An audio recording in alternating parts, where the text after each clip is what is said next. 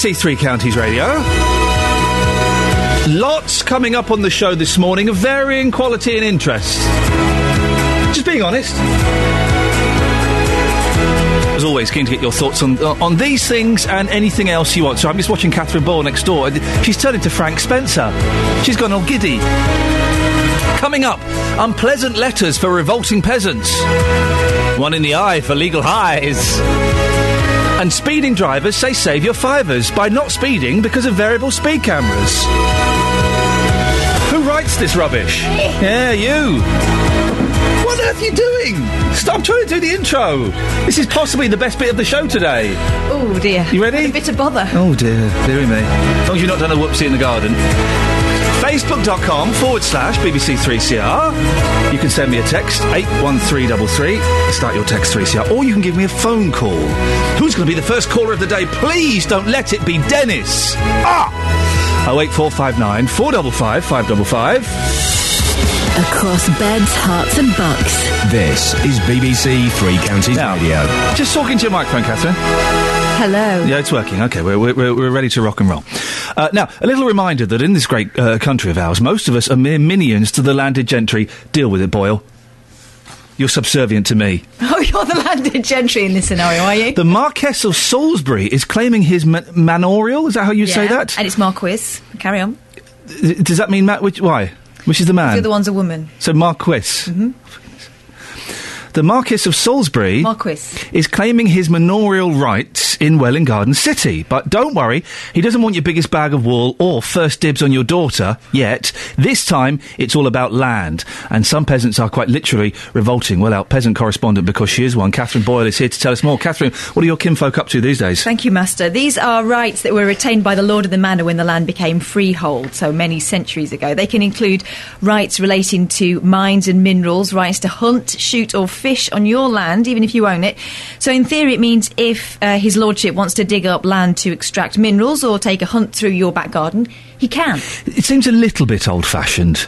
Well, it would. It dates back over 1,000 years to William the Conqueror's coronation as England's king, when the feudal system was introduced. But the law changed recently, which states that people with manorial rights must lodge them with the land registry before October 2013. So that's been and gone, or face losing them. That's why some residents in Welwyn Garden City got this letter. It does give them the option to opt out, but if the Marquis of Salisbury can prove he has the right to it, which he more than likely can, as his family have been there for many, many centuries, there's very little residents can do. I'm presuming that a peasants' revolt is occurring. People aren't happy about this, are they? Yeah, and they're actually calling the campaign the Peasants' Revolt. There's a worry that it might mean that fracking will take place on that land, or mining of that land could take place, although geologists suggest that there are no minerals of any substance in that particular area. We'll be hearing later on from Amanda White on the programme. She says she just paid her mortgage off and she got one of these letters through the door, which is why she set up the Peasants' Revolt, calling on the Marquis of Salisbury to forgo his rights. I mean, she argues it's the 21st century and old-fashioned practices like this shouldn't exist. She's aware that he probably won't exercise any of these rights and it's just a formality, but she argues that the principle is there, and she's gained some following on her Facebook page and has been putting posters up and giving letters out, alerting people to the fact that this is happening. So she's working hard. What has the Lord said himself? Well, we did invite Marquis of Salisbury onto the programme, but his people referred us to his solicitor, and they've given us a statement, which reads as follows. As a result of the Land Registration Act 2002, all historic manorial rights and ownerships had to be registered by October 2013.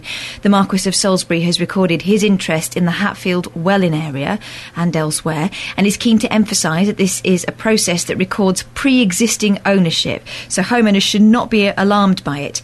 He would expect anyone seeking further clarification to do so by reference to their solicitor or to get in touch with the estate solicitors, Bond Dickinson LLP. And we did ask the Land Registry to come on, but they said that no one was available this morning. Has this occurred anywhere else? Apparently so. Similar thing happened in Bristol in September this year. Patchway Lord of the Manor, Tim Shawland, who bought his title for £7,500, by the way, sent out a similar notice, and it caused a huge outcry because residents there were worried that he might want to start fracking in the area. He told the BBC he never had any intention to mine, and the letters sent were a crazy Land Registry admin move. He said he received constant phone calls from concerned residents, including and this is in quotes, some old people crying on the phone. I know the feeling. That will do it. Yeah. Because of the backlash, he withdrew those rights, something that the peasant revolt in Welwyn Garden City want to see happen in Hertfordshire. Well, thank you, Catherine. We'll be joined by a peasant after 7. But I want to hear from you this morning. Are you on the side of the Lord of the Manor? He's simply exercising his birthright, isn't he? He sounds legit to me. Or are you on the side of the peasants? Are you a lord or a peasant? 08459 455 555. Catherine, that was excellent. Will you come and join me in about 20 minutes' time to have a look at the papers? Go on, I'm doing nothing else. Nice one. If you want to take part in that, you can do. 08459 455 555. Facebook.com/BBC3CR or 81333, start your text 3CR. Morning! We've got a dilemma this morning. There's a dilemma, Crow. Look, got some cracking stories. The peasants thing is going to be a winner.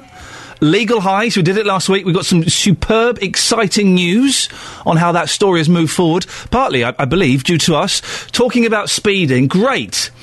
What we haven't got, I think you'd agree with this, Catherine, what we haven't got is anything for the listener to call in about or talk about on Facebook. Yes. We haven't really got anything like that, have we? No. So I was wondering if we could put this out to the listener. Oh, dear. Have you, dear listener, got anything that you could phone... Hang on, Have you got an idea for something that I can say on the radio that you can then phone in about? Does that make sense? Is that the phone-in or is that the pre-phone-in? That's the pre-phone-in phone-in. The phone-in will then become the best thing that they suggest that people can phone in about. Okay. Aha, you see? So what we need, 08459 455 is 555. ideas. Ideas for things that people can phone in about. Then we will put that on Facebook and people can then also phone in about it. Maybe we'll send Justin out to do a Vox on it as well. I mean, I can hear straws being clutched, definitely, but... What are you laughing for, Bets? You came in 30 minutes late. Have you got any better ideas? 15 minutes late. And get this, dear listener, get this. The reason... Oh, my goodness. Just go round and kneel in front of it. Oh, right. Go to Catherine's. Oh, you're not using mine. The reason you were late, Kelly Betts... I forgot I left my car here, so I opened my door and my car wasn't there. There's the phone-in. When did you forget Kelly Betts' car? Losing your car. No. Forgetting where you've put it. That's not going to work, Trying to get in someone else's. Is it? Yeah, people have done that. Is that going to work?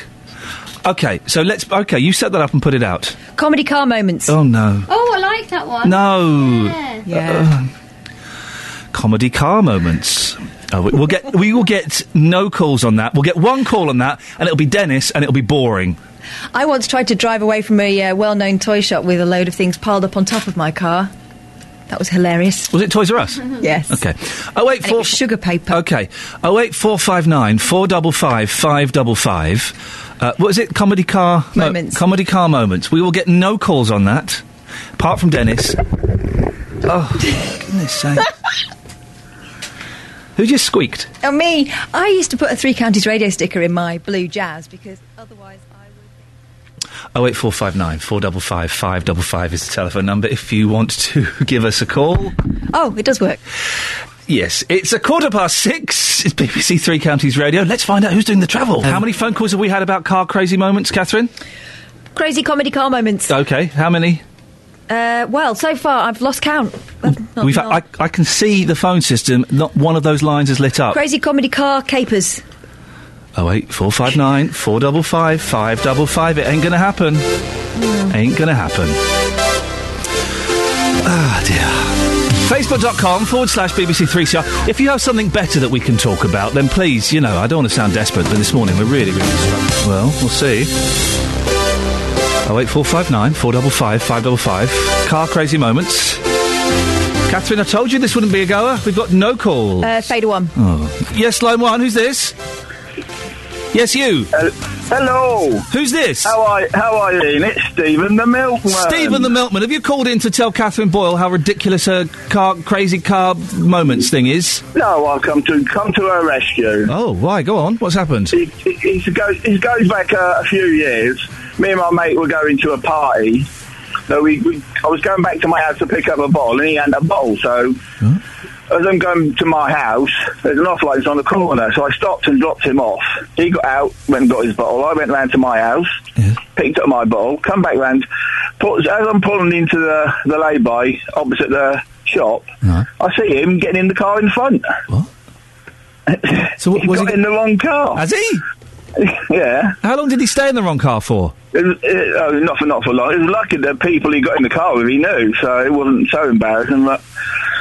There you go. Well, Steve, I don't know if you've rescued Catherine there, or if you've just embarrassed her terribly. It's not the greatest story that we've had, Catherine, is it? It's not the best one. Good. It was excellent. Was that all we've had? Just that one? Just what we wanted. Anything else?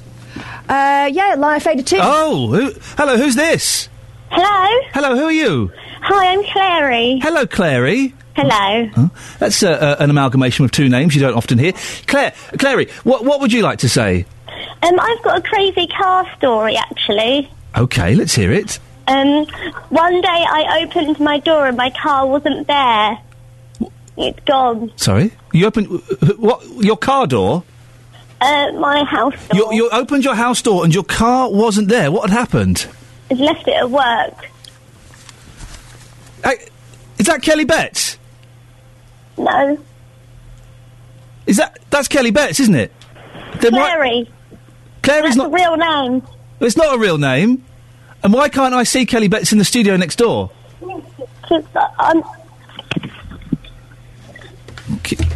What's going on? I'm here. OK, Clary? Yes. Busted! Right, Catherine, that is rubbish. You've had one call from Steve the Milkman, and Clary... Bye. Thanks for calling, Clary, bye. Kelly, stop it. I think it's because we phrased it wrong. Car confusion. 08459 455 555. Jeez, OK, we'll see what happens. I'm sorry about that. Sorry, Craig, I know you've come in on a very serious story, and I nearly swore then. We're messing around with that nonsense. Right, anyway. The reason Craig is here, because we're talking about the legal highs. We mentioned on last week's show that were being sold openly on Milton Keynes Market, despite police raids and safety concerns. Well, they've gone, apparently. A Milton Keynes reporter, Craig Lewis, joins me to explain what happened. Craig, remind our listeners what the situation was with these legal highs. Morning, Ian. Well, last week we spoke to police after being approached by the stepfather of a girl who one of her friends had brought legal high from Milton Keynes Market. They brought it back to her, she'd smoked it, and as a result of that she'd had to be rushed to Milton Keynes Hospital, very ill, was fortunately OK in the end. And we spoke to police about that, and they actually said, yes, we do have an issue with legal highs on Milton Keynes Market. We've had a raid there in August. We're currently analysing the stuff that's there, but as yet we don't know the results. And the problem with these legal highs is that it's a real grey area. Milton Keynes Police Inspector Iain Jarvis told me that many of these drugs can have serious adverse effects, and that they're made up of purely chemicals. There's a difference between these sort of legal highs and things like cocaine and heroin, which, bad as they are, if they're cut purely, they come from plants. They're natural and organic. These stuff, it's all chemicals, and it can be changed very quickly what's in them. Yep. The problem for police is they're imported from China and India and often cut with other substances, including Class A drugs and cut glass, things like that.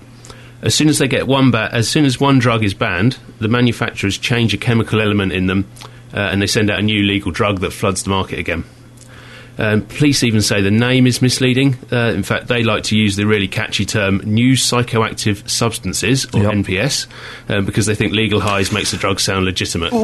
Give us the names of some of these drugs that we're talking about here. Well, they like to use names that makes them sound like more traditional drugs or drug paraphernalia. So we've got legal highs like Herbal Haze, Salvia, Legal Skunk, that kind of thing. Right. Last week I went down to Milton Keynes Market to try and find out just how easy it is to buy these sort of things, or was to buy these sort of things. And it was really easy. I just found a stall that had a big sign above it saying legal highs. Oh, I see, yes, discreet. A nice clue there. Yeah. Went up to the stall, handed over a £10 note, and before I knew it, I had a nice packet of something called Herbal Haze in front of me. Wow. Before I put my life in my hands and actually smoke this stuff, which is what the kids in the streets of Milton Keynes are apparently doing in some cases, I decided to read the back of the packet, and this is what it actually says on the back of this packet. It says, hazards, harmful if swallowed, causes skin irritation, causes serious eye irritation, and may cause respiratory irritation. Precautions, keep the container tightly closed, do not breathe dust, fume, gas, mist, vapours or spray. And if swallowed, call a poison centre or doctor. And this is the bit that's most interesting to me. I mean, it says if inhaled, which ultimately is what you're supposed to do with this stuff. You're supposed to smoke it. Call a poison centre or a doctor physician if you feel unwell. Herbal Haze is a research chemical and a lab reagent use only, and this product is not approved for consumption. OK, let's have a little look at this. I'll conduct some experiments later on. What's happened since then? Because last week these were readily available on Milton Keynes Market. We spoke to the police and they were going, well, there's not really a lot we can do at the moment. So where are we now? Well, since then we've had a real breakthrough, really. After I bought that packet of Herbal Haze that you're analysing there. It's blueberry flavour, by the way. Blueberry flavour. Yeah. I don't know whether that's a preferred flavour or not, but blueberry flavour. After I bought that packet, I decided to give the owners of the Milton Keynes Market, Bray Associates, a call. Yep. After I spoke to them, explained what was going on, they didn't really seem aware, which kind of surprised me a little bit, since they'd had a raid in August, but... Yep. But they said they'd be happy to talk to the owner of the stall in question and get them to take the legal highs off the stall. Lovely. Also, following our programme, as you mentioned, Milton Keynes Police spoke to Bray Associates as well, and the result of all of that is from Friday, legal highs were no longer being sold at Milton Keynes Market. Well, there you go, because we spoke... Was it Iain Jarvis, the police officer that we spoke to last week? That's right, yeah. And I think he's coming on the show later on today. He was a little bit reluctant last week to contact the market, but we kind of twisted his arm a bit, and it seems to have paid off. Yeah, that's right. Iain, I think, after a little bit of cajoling, shall we say, from yourself, decided that he would give them a call as well. I know for a fact that he did do that, and as I say, we've had a bit of a result here, I suppose. Craig, good work. Thank you very much indeed. Appreciate you coming in. We will be hearing from Milton Keynes Police and from Milton Keynes Trading Standards later on in the programme. If you want to have your say on that, 08459 455 555 is the telephone number. This is 08459 455 555. I'll put it out there. I don't want to embarrass Catherine Boyle. She's someone I've got a tiny bit of respect for. But I put it out there. What is it? Crazy moments that you've had in your car. Car confusion, call me now. It keeps changing. Car confusion, call me now. 08459 455 555. You need consistency. So, what are we settling Car on? confusion, call me now. Should we put it on the Facebook page? Yes. OK, there we go. So, crazy car moments. Car confusion, call me now. OK, thanks very much. It's 6:30. Let's get the news. Across beds, hearts and bucks. This is Iain Lee. BBC Three Counties Radio. Morning, this is Iain Lee, BBC Three Counties Radio. It's this point of the show we have a little look through the newspapers. Catherine Boyle joins me here. Good morning. Hi. 08459 455 555. If you'd like to join us, and we've thrown out this pathetic, desperate last-ditch attempt at starting a phone-in with crazy things that have happened in your car. No. It's car confusion. Call me now. 08459 455 555. Yeah, and we've had literally one call that was Steve the Milkman, which, let's be honest, was not his best call. Oh, my mate got into the wrong car. That's exactly what we asked for. Right. Lost yours, got into the wrong one. Car confusion. Call me now. We had Kelly Betts pretending to be someone called Clary, which was just, let's be honest, was embarrassing. It's a true story, though. That's only half a lie. But 08459 455 555. Let's see if we can get Justin Dealey on, because if you're so convinced by this, we'll send him out to do a Vox on it, shall we? On car confusion, call me now. 08459 455 555. Morning, this is Iain Lee, BBC Three Counties Radio. We'll be looking at the papers in a second, but I believe we've got a call. Fred's in Milton Keynes. Morning, Fred. Hello there, how are you? Yeah, I'm good, thank you, Fred. You've called in about crazy cars. I am. Well, no, it's not crazy cars, it's car confusion. Call me now. Right. Thanks, Fred. OK, thank you. Right, go on, Fred, what is it? I used to work in post offices around London doing maintenance work. Yeah. So I'd start at 6 o'clock in the evening when they shut, and I'd finish anywhere between sort of midnight and 2 o'clock. Lovely. And the licensing laws had just changed, and they were allowed to open 24 hours. Beautiful. So I thought I'd stop and get myself a couple of cans of beer on the way home to have a nice little drink before I went to bed. Little Kestrel treat, of course. Who wouldn't want to do that? Fantastic. Yeah. So I saw this neon sign. I thought, excellent, 24-hour off licence. So I pulled up in the bus stop outside the shop in my transit van. Yeah. Went to climb out of the driver's door. I'd opened the door and I was halfway out. I looked over and this girl had got in. Oh, hello. She was extremely good looking. She had a very, very short skirt on. Oh, hey. Yes, and I thought my luck was in. Yeah. Anyway, turns out she was a prostitute and thought I'd stop to pick her up. Well, that's very fortunate. Did she not even tap on the window and she just got in? She just climbed in the van. And what happened then? Well, I explained very politely that that wasn't why I'd stopped, threw her out the van and left without my beer very quickly. Oh, mate. Well, Fred, thank you very much for that. Catherine, is this really the calibre of calls we want? Someone talking about prostitutes getting into their vans? Car confusion, call me now. 08459 455 555. Justin? Morning, boss. Yeah, I'm sorry to rope you in on this, but listen, if I'm if my ship is going down, then your dinghy's going down as well. Yeah, clearly. As you know, we've been a little bit... we haven't got much for you to do this morning. I know you're going off to talk about speeding, and I appreciate that. We haven't got a light-hearted phone-in for you. Yeah. So, Catherine Boyle has come up with things that have happened in your... No. Car confusion. Call me now. Okay. 08459 455 555. Not every time. Do you reckon you could get a Vox on that? I've got to be honest with you, Ian, when I joined the BBC, phone-ins like this, they just weren't in the brochure. But if you want it, I'll certainly try for you, but we really are kind of scraping the barrel here, aren't we? Hey, come on, this is the bad attitude. Sell it. Car confusion, call me now. 08459 455 555. Please, stop doing that. Justin, where are you off to now? I'm in Bedford, about to go and do a feature on thousands of people that have been caught speeding in Milton Ernest, which is a real story, of course, as opposed to car confusion, call me now. Thank you very much, Justin Dealey. Catherine, you probably want to speak to Robbie in Cambridge. Hi, Robbie. Hello, how are you? Have you had a confusing episode in a car? Well, it's not so much confusing as just it was a bit funny and a bit downright kind of scandalous, really. Oh, tell me more. We were in South Africa on holiday, and so we hired a car. This is when I was about 4 or 5. And we were in Cape Town, and so we were out on the mountains enjoying this view. And my dad taking his pictures, and suddenly this big troop of baboons come down the mountain behind us. Troop of baboons? Yeah. Okay, yeah. Like monkeys. Yeah, I know what they are. Yeah. Get on with it. So we wound the windows up, which was fine because they're quite vicious. And then they suddenly start just clambering all over the car, which is fine, no real problems there. But then one of them tries to clamber up the passenger window, and in doing so, drags his private parts over the window.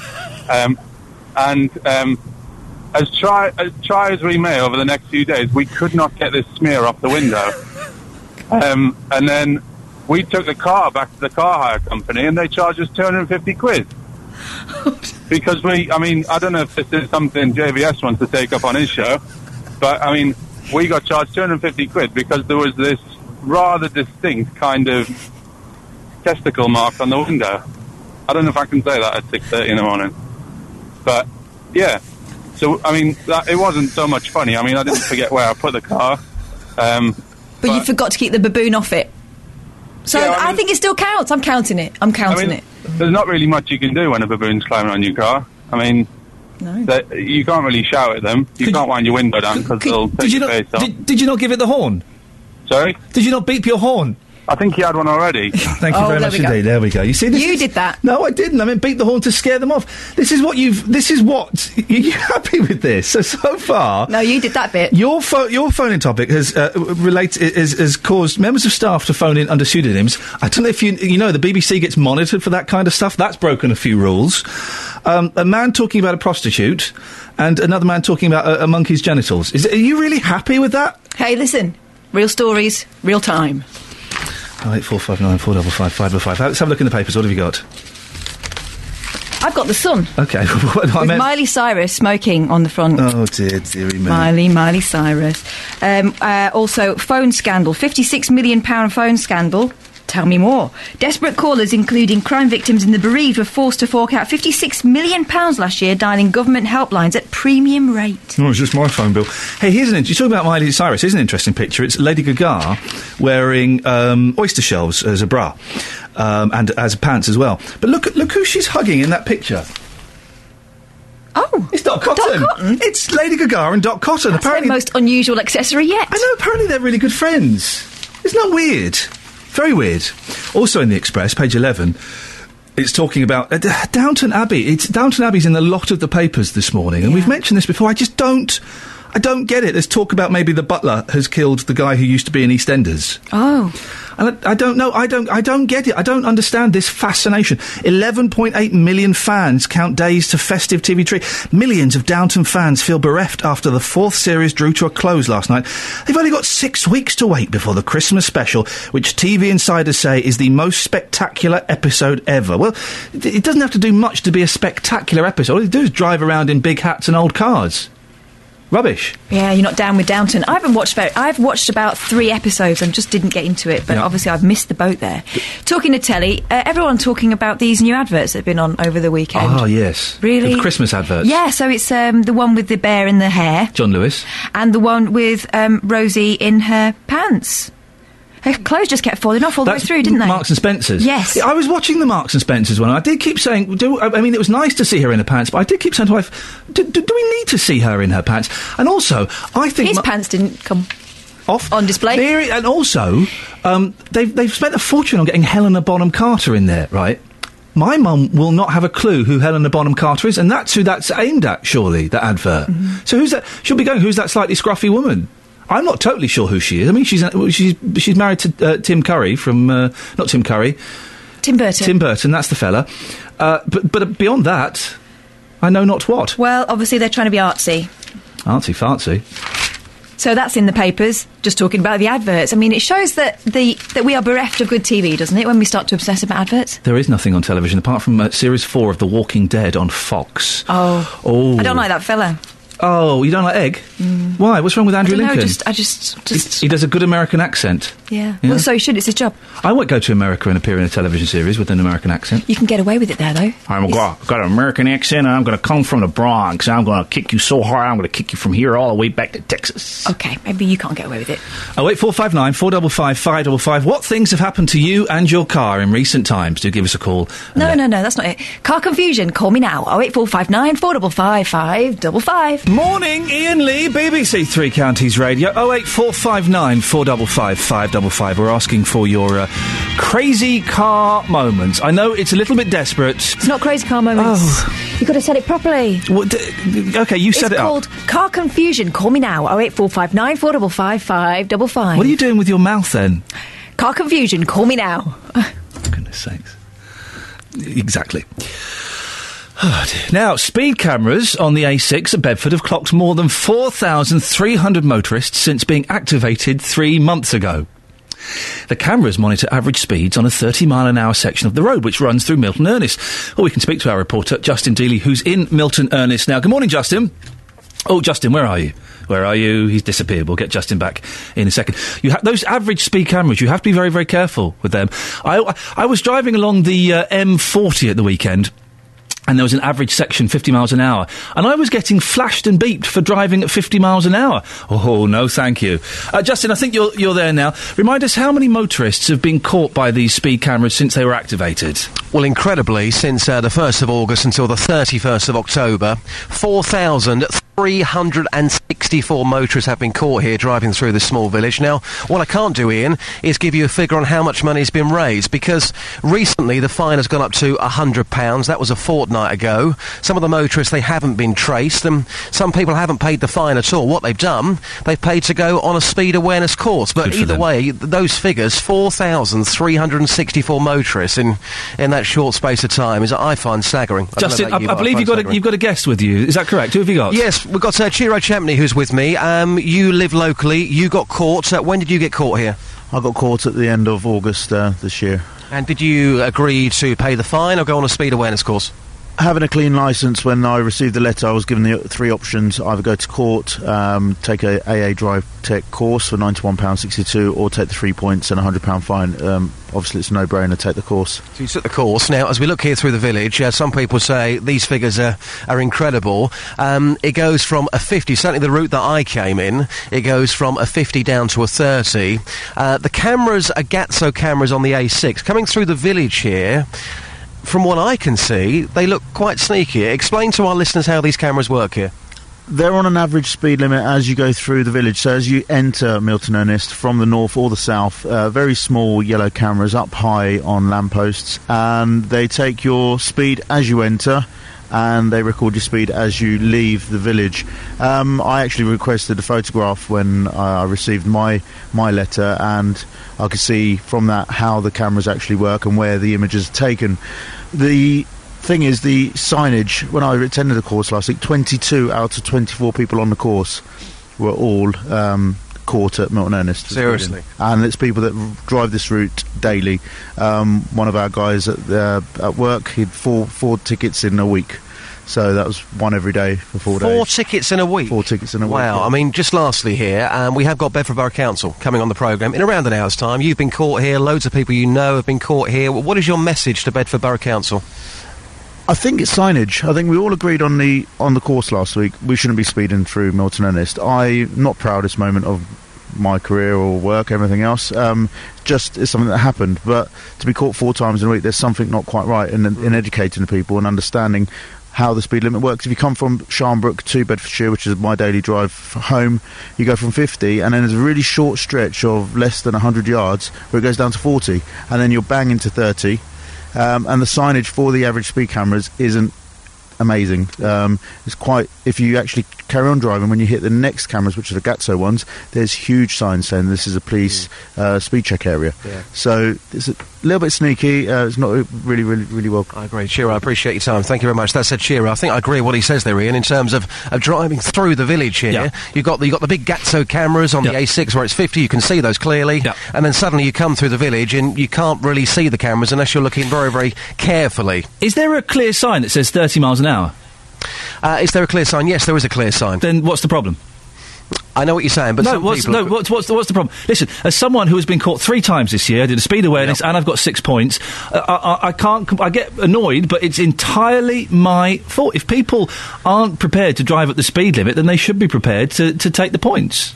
Yeah, I agree with that to a certain degree, but of course, everyone with their busy lives, if they're going just above the speed limit, if somebody's driving through here and doing, 50 miles an hour, things like that, but Chiro was doing, 38 miles an hour in a 30. It's 8 miles over... Hang on. Yeah, but for whatever reason, not everyone's speedo could be accurate. Oh, no. Hang on, no, that's a fact. I think if you talk to anybody, nobody's speedo is going to be 100% accurate. That's why the speed cameras take that into account occasionally. Okay, I don't know precisely how that works. 8 miles over a speed limit, Justin, that is excessive. Is it excessive? Yes. You think so? Well, I tell you what, should we put it out to the listeners, see what they think? Yeah, I mean, I think if you're doing 20 miles an hour above, but I think, if you're within 10 miles an hour, if you take into account your speedo might not be working properly, and for whatever reason you've got things on your mind, we can't always be looking precisely at our speedo when we're driving our vehicle, can we? Justin, thank you very much. I disagree, but let's put that out to the listener. Who do you agree with there, Justin or myself? Whose fault is it? Bad signage or a heavy right foot? Call me now, 08459 455 555. Listen, I got 6 points on my licence this year. I think one of them I was doing about 6-7 miles above the speed limit. My fault. No one to blame but me. Am I being harsh? Well, it's a car-themed show. Car crazy moments. Give us a call. No. Car confusion. Call me now, 08459 455 555. Morning, this is Iain Lee, BBC Three Counties Radio. Lots coming up on the show this morning, including unpleasant letters for revolting peasants, one in the eye for legal highs, and speeding drivers say save your fivers by not speeding because of variable speed cameras. Do you have any sympathy for people who get caught speeding? Well, even if it's only a few miles an hour above the speed limit. I've had a text on this, actually. Nick has texted in. If you get caught speeding, tough. 30 miles per hour is 30 miles per hour. The fact that you're not concentrating on the road or you're in a rush is not an excuse. Well, listen, speaking as someone who has 6 points, I kind of have to agree. Both those times, it was my fault. But maybe you think you should be able to go 6, 7, 8 miles an hour over the speed limit. And also, things that have gone wrong while you've been in a car. No. Car confusion. Call me now. 08459 455 555. Catherine, we really need to have a chat, please. Off air. Thank you. Facebook.com/BBC3CR. You can send me a text, 81333. Start your text 3CR. Or you can call me now, 08459 455 555. Across beds, hearts and bucks. This is BBC Three Counties Radio. Now, here's an interesting one that I'm sure you'll want to have your say. You thought this was the 21st century. Well, so did people in Welwyn Garden City. Until a letter from the landed gentry whisked them right back to 1066, because the Marquess of Salisbury is claiming his manorial rights. Rules dating back to the Domesday Book give him rights to people's land, even though they own it. it's fair to say they're not particularly happy. And Amanda White, who's joining me in the studio now, is leading a modern-day peasants' revolt. Good morning, Amanda. Morning. So just describe, do you live in a house? Do you own it? What's your situation? I do. I live in a terraced house in Welwyn Garden City, and I own it absolutely outright. Have you paid the mortgage off? I paid the mortgage off about a week before this notice arrived. Good for you for doing that. That's an achievement. You got a letter through the post, didn't you? What did it say? It was from the Land Registry. Please come a little bit closer to the microphone so we can hear it. That's it's a notice B113. I'm not familiar with those. No, nor was I, and would rather not be. Informing me and other residents near me that the Marquis of Salisbury was registering his unilateral manorial rights over my property. So, and did it say anything? Did it explain that in detail, or it just? There's some notes accompanying it from his solicitors, who were obviously handling this on his behalf. Basically, this dates back, as you said, right back. It used to be something called copyhold, and then that was abolished, and the land was sold freehold. But these rights, these manorial, as in Lord of the Manor rights, were retained, including things like hunting, shooting, fishing, holding fairs and markets, and mining, mineral rights, which is what we're the most worried about. This, I suspect, is your main concern. We'll get to that in a second. When you got the letter, what did you think? How did you feel? I was absolutely furious. How dare he in this day and age, especially if I just paid off the mortgage and I was feeling so good about it. So the very first thing I did was to write to Grant Shapps, our MP, and then I produced loads of leaflets and went and tacked them up against trees and telegraph poles in the neighbourhood. I'd never done anything like that in my life before. I was so angry. I wanted everyone to write to their MPs, local councillors. And did your neighbours, did you speak to your neighbours? And yes, and I at the time wasn't on Facebook, but another lady, Kim Thomas, she had actually already started a group on Facebook, so she contacted me, and it's kind of snowballing now. People, are getting on board with us. We've got letters up in the local corner shop windows, etc. Come and join us on Facebook, etc. I'm corresponding on Street Life as well. You got in touch with Grant Shapps, your MP. What does he have to say? Nothing very useful at all, frankly. I got a letter back through his office just saying that the rights have always existed and they don't affect ownership of the property, so don't worry about it.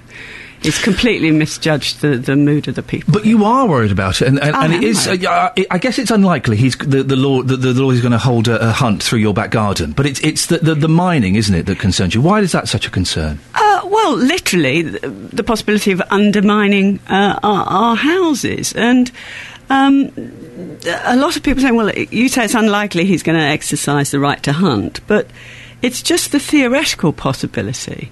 To me, it's immaterial whether he can come on my land once every 1,000 years or 24/7, 365. It's the principle that he has rights over land that I own and other residents own that get me. Let me read you a statement. We asked Lord Salisbury to come on the show. He said no. But his solicitor sent us this statement. As a result of the Land Registration Act 2002, all historic manorial rights and ownerships had to be registered by October 2013. The Marquis of Salisbury has recorded his interests in Hatfield, Welwyn area and elsewhere, and is keen to emphasise this is a process that records pre-existing ownership. Homeowners should not be alarmed. He would expect anyone seeking further clarification to get in touch with his solicitor. What do you make of that? I think he'd be rather alarmed if I issued a similar notice over his. I do understand that these alleged rights, and we have no proof from the Marquis that he actually has those rights, were supposed to have existed all this time through from 18 whatever with the Copyhold Act.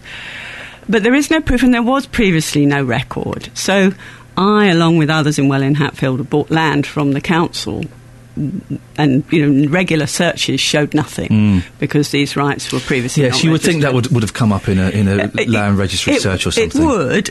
One would think so, but clearly they were not registered. So in theory they were always existing. But as I say, we have been provided with no proof of this. Has your peasants' revolt got much backing? We're beginning to get some of the local councillors are coming on board. But again, I wrote to one of my councillors 2 weeks ago and haven't even had an acknowledgement. Oh. So I think in Hatfield... Right again. Seriously, this is what I've learnt from doing this and listening to Jonathan's show. Keep writing and keep phoning until you get something back. Yes. Well, we'd like them on our side, actually. I think they should be defending us. And... well, as I say, some of them are coming on board now. I've been corresponding with them, so we're going to keep going with that.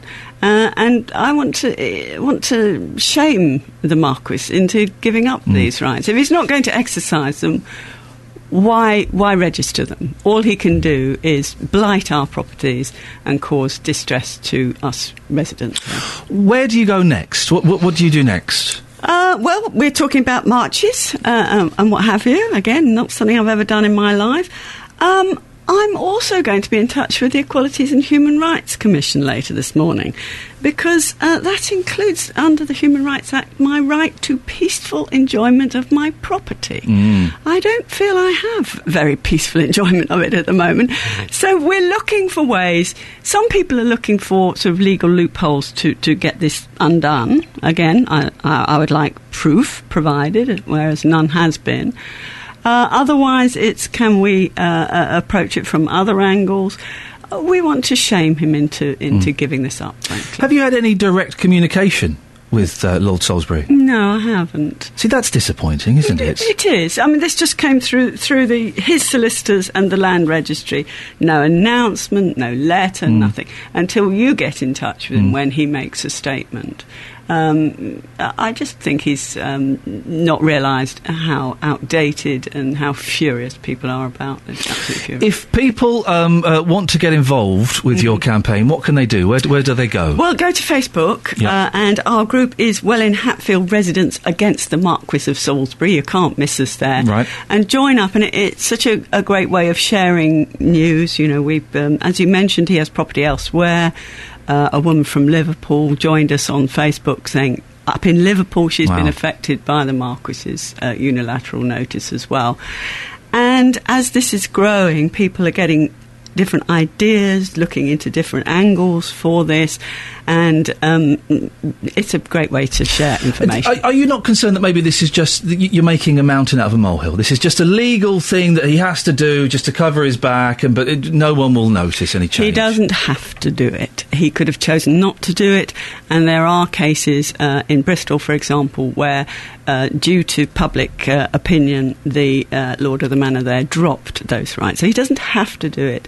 A mountain out of a molehill? No. This is an English woman's home is her castle, or I thought it was until this came along. In the 21st century, there's no room for this bullying and greed, frankly.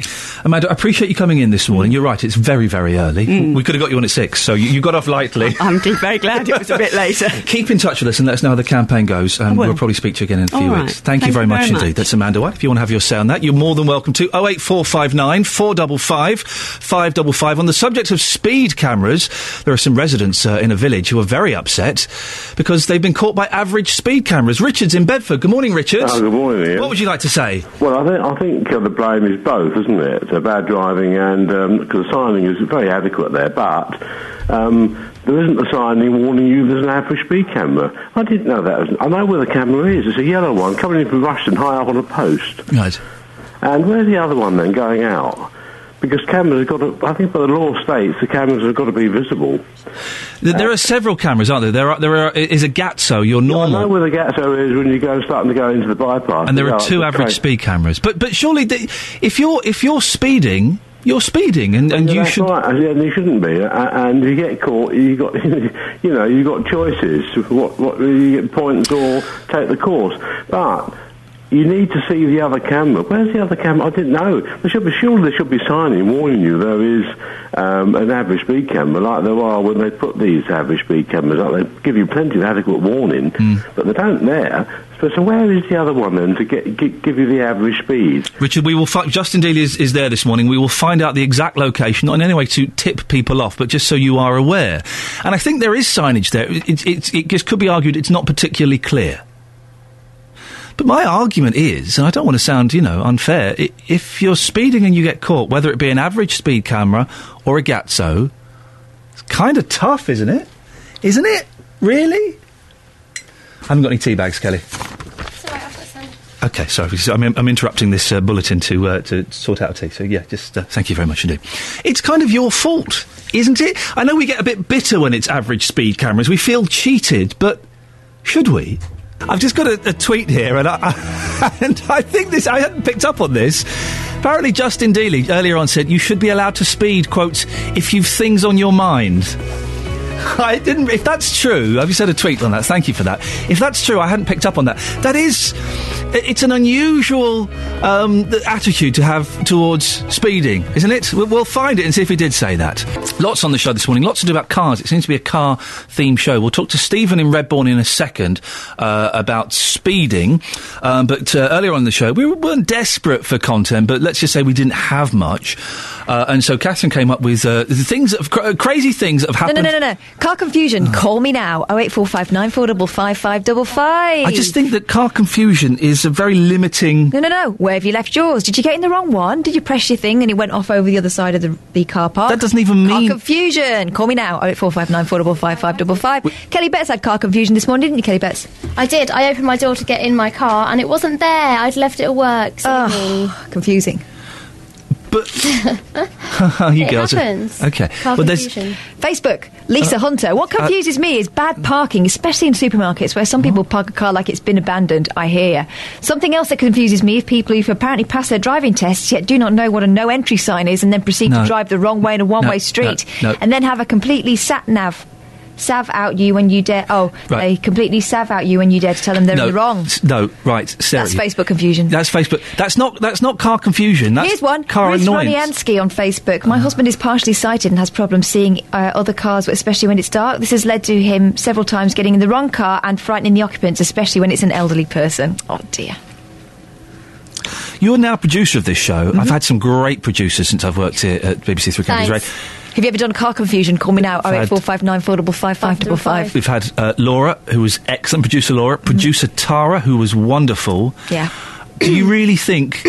sorry? You've missed me out? Yeah, I'm talking about the good ones. You should ask yourself why you go through them so quickly. And why am I still here? Yeah. Do you think you're meeting the high standards that they have set for this show?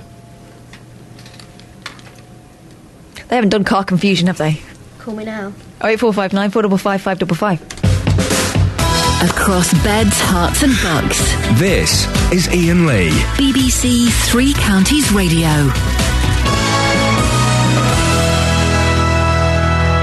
I hate those two sometimes. On the subject of speeding, there are some people in a village who are very, very upset. Speed cameras on the A6 at Bedford have clocked more than 4,300 motorists since being activated 3 months ago. They're the average speed cameras. They're on a 30-mile-an-hour section of the road which runs through Milton Ernest. We heard one chap got busted 4 times in a week. Now, have you got any sympathy for those people? I've got 6 points on my licence. I got them this year. I was angry, I was upset, but hands up, it was my fault. I knew what the speed limit was. I went too fast. And we find those average speed cameras annoying, don't we? But really, we shouldn't be speeding. Stephen's in Redbourne. Stephen, have you got any sympathy for these people? No, I want speed cameras outside of our place. Tell me why. Yesterday, 2 motorbikes racing, doing 100 mile an hour plus. Oh, flippin' heck. And that's nothing. You've got cars coming down there doing the same sort of speed as well. Do you live on the M1 or something? Not far from the M1, but we're stuck between Hemel and Redbourne. And so they just come bombing through, do they? Yeah, well, they come from Hemel down towards us, and as I say, we've asked for speed cameras, and they won't put them up. You've got to have 3 fatalities in 1 year. Yeah, that's the thing, isn't it? You only get signs and speed cameras put up, crazily, if someone gets killed. Well, we've had a fair few killed along this road. Right.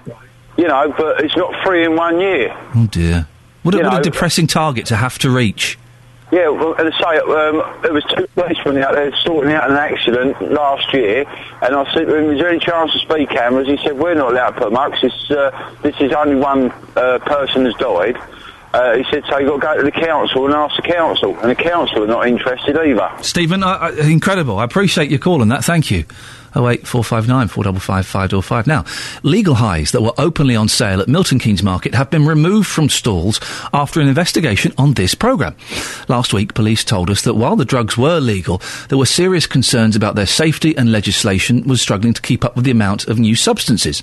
One that's been banned is methadone, once sold as a legal high. Now it's the drug of choice in Milton Keynes. Well, we'll hear from Milton Keynes Trading Standards in a couple of minutes, but before that, we can speak to Joe O'Connor from Compass, a leading national provider of services to tackle problem drug and alcohol use. Good morning, Joe. Morning. How dangerous can these legal highs be? They can be incredibly dangerous. I mean, we don't know what's in them and what the long-term or short-term effects of them are. And like you mentioned, methadone has really taken off in popularity. It becoming illegal didn't really make a difference in that. And we are seeing it in our young people. We work with young people up to the age of 18. It's not primary drug of choice. That remains cannabis. However, it's very high up there in terms of its popularity with young people. These legal highs, I guess, is that part of the problem, because they sound legit? Exactly. I mean, just to call them legal highs does suggest that they've been quality assured in some way. And it does create a whole new opening in the market for young people who may have been put off by the consequence of getting in trouble at school or getting a criminal record if they maybe wanted to go on to university. With that consequence removed, it opens up, like I say, a whole new market for dealers of legal or illegal drugs to young people who don't really have to worry about that if they haven't been criminalised. Young people are curious and they are interested, and some of them are always going to experiment, aren't they? Yeah. Is there any real harm in them experimenting with these? The short-term effects would suggest, and this is also backed up by people who have used illegal substances, that these legal highs are actually stronger than the substances they're designed to mimic. So, for example, people who have been using cannabis for 20 or 30 years won't touch herbal haze because it's too strong.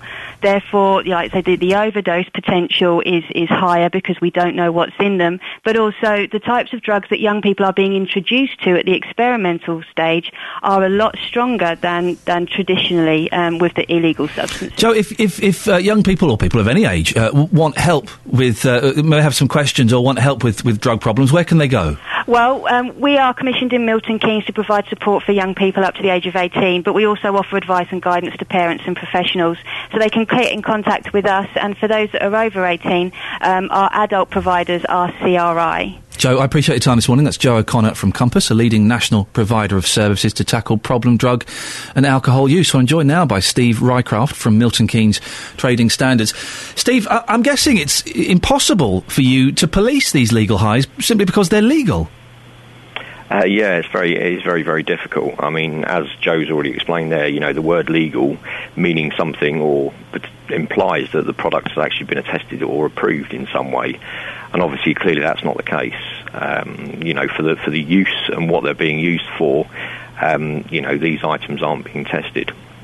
I understand that trading standards have been called by companies asking for advice on how they can sell these legal highs. Is that right? Well, the problem being is, the way that they're being described, they're being described as research chemicals. Now, obviously, if it's a research chemical, it requires to comply with certain legislation.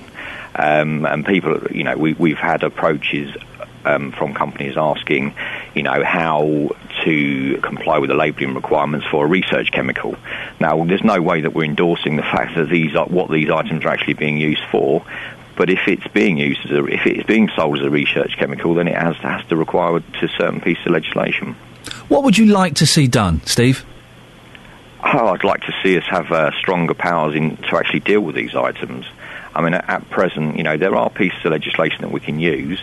One of the things we need to get is more information about what the effects of these products are, and the only way we can get that is by, if people are using them, if there are ill effects, to get that intel to help us deal with the problem. I guess the thing is, as well, it's impossible to ban them all, because you ban one, another 5 pop up, don't they, with a slight variation? Well, that's been the problem. I mean, you talked about methadone there. I mean, you know, that was banned a couple of years ago now, and yeah, you're right. You know, within days, the structure had changed of it, and yeah, it's back out on the street. Steve, I appreciate your time this morning. Thank you very much indeed. Steve Rycroft, from Milton Keynes Trading Standards.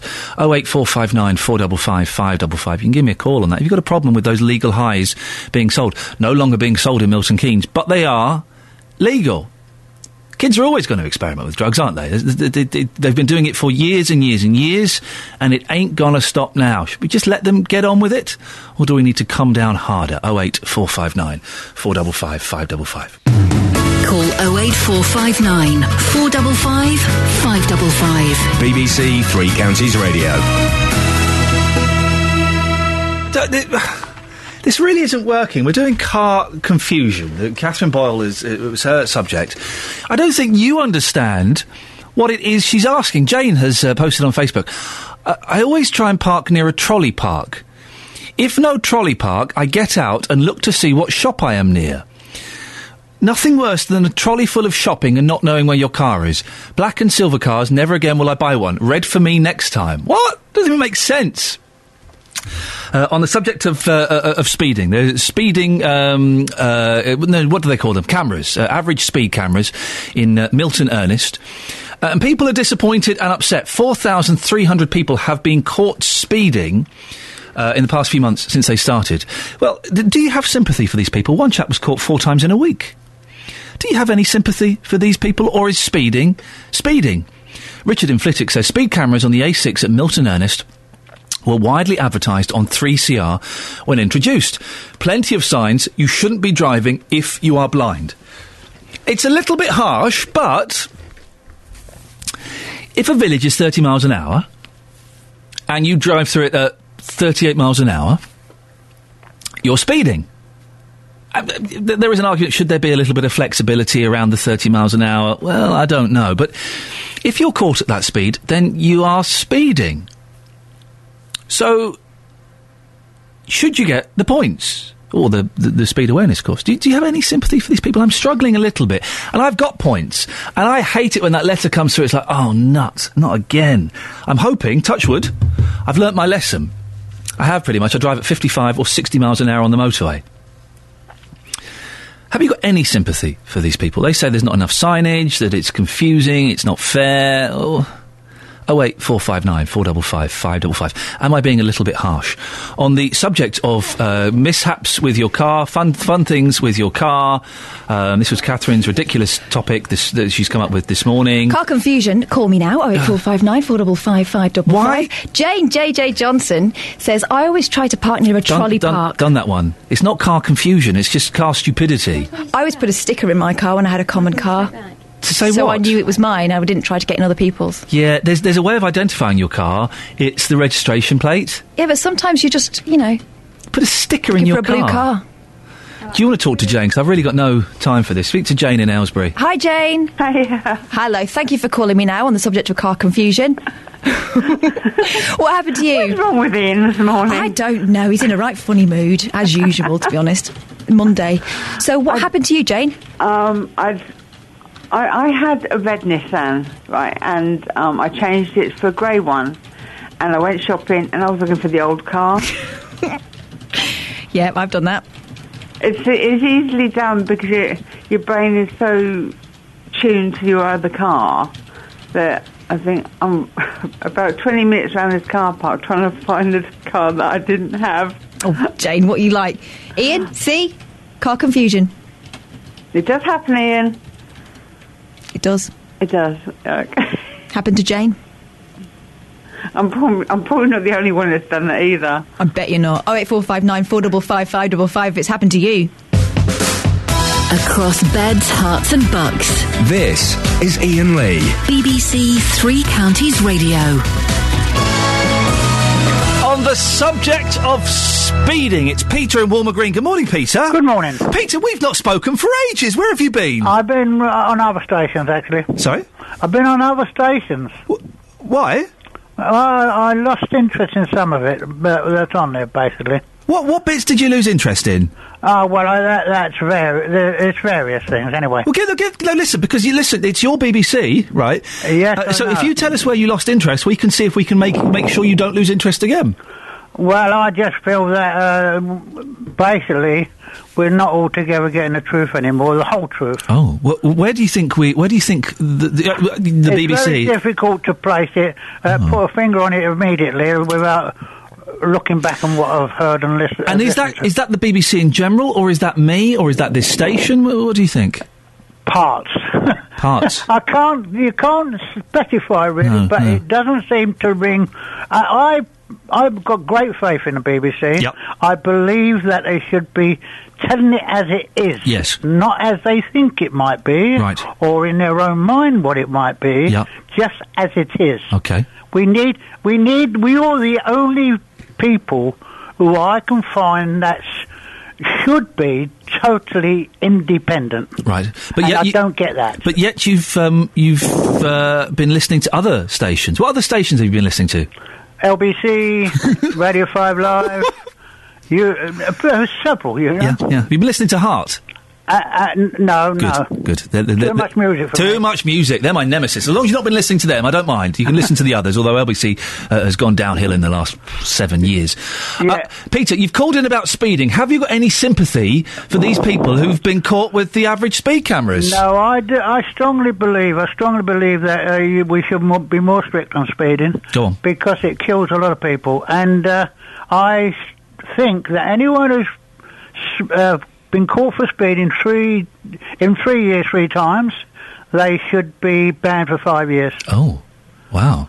I don't think there's any other choice because they're obviously not taking any notice of the first or second one, and if they've done it 3 times in 3 years, they should be banned for 5. I'd have been banned this year then. Pardon? I would have been banned this year then. Well, then that would be personally down to you, wouldn't it? These people, Peter, they're saying in this village, they're saying, well, hang on a second, it's not fair. These cameras, the sign that says they're average speed cameras, it's not particularly well hidden. I was only doing 38 in a 30-mile-an-hour zone. Well, then they're going 33% nearly faster than they should have been. Well, you're right.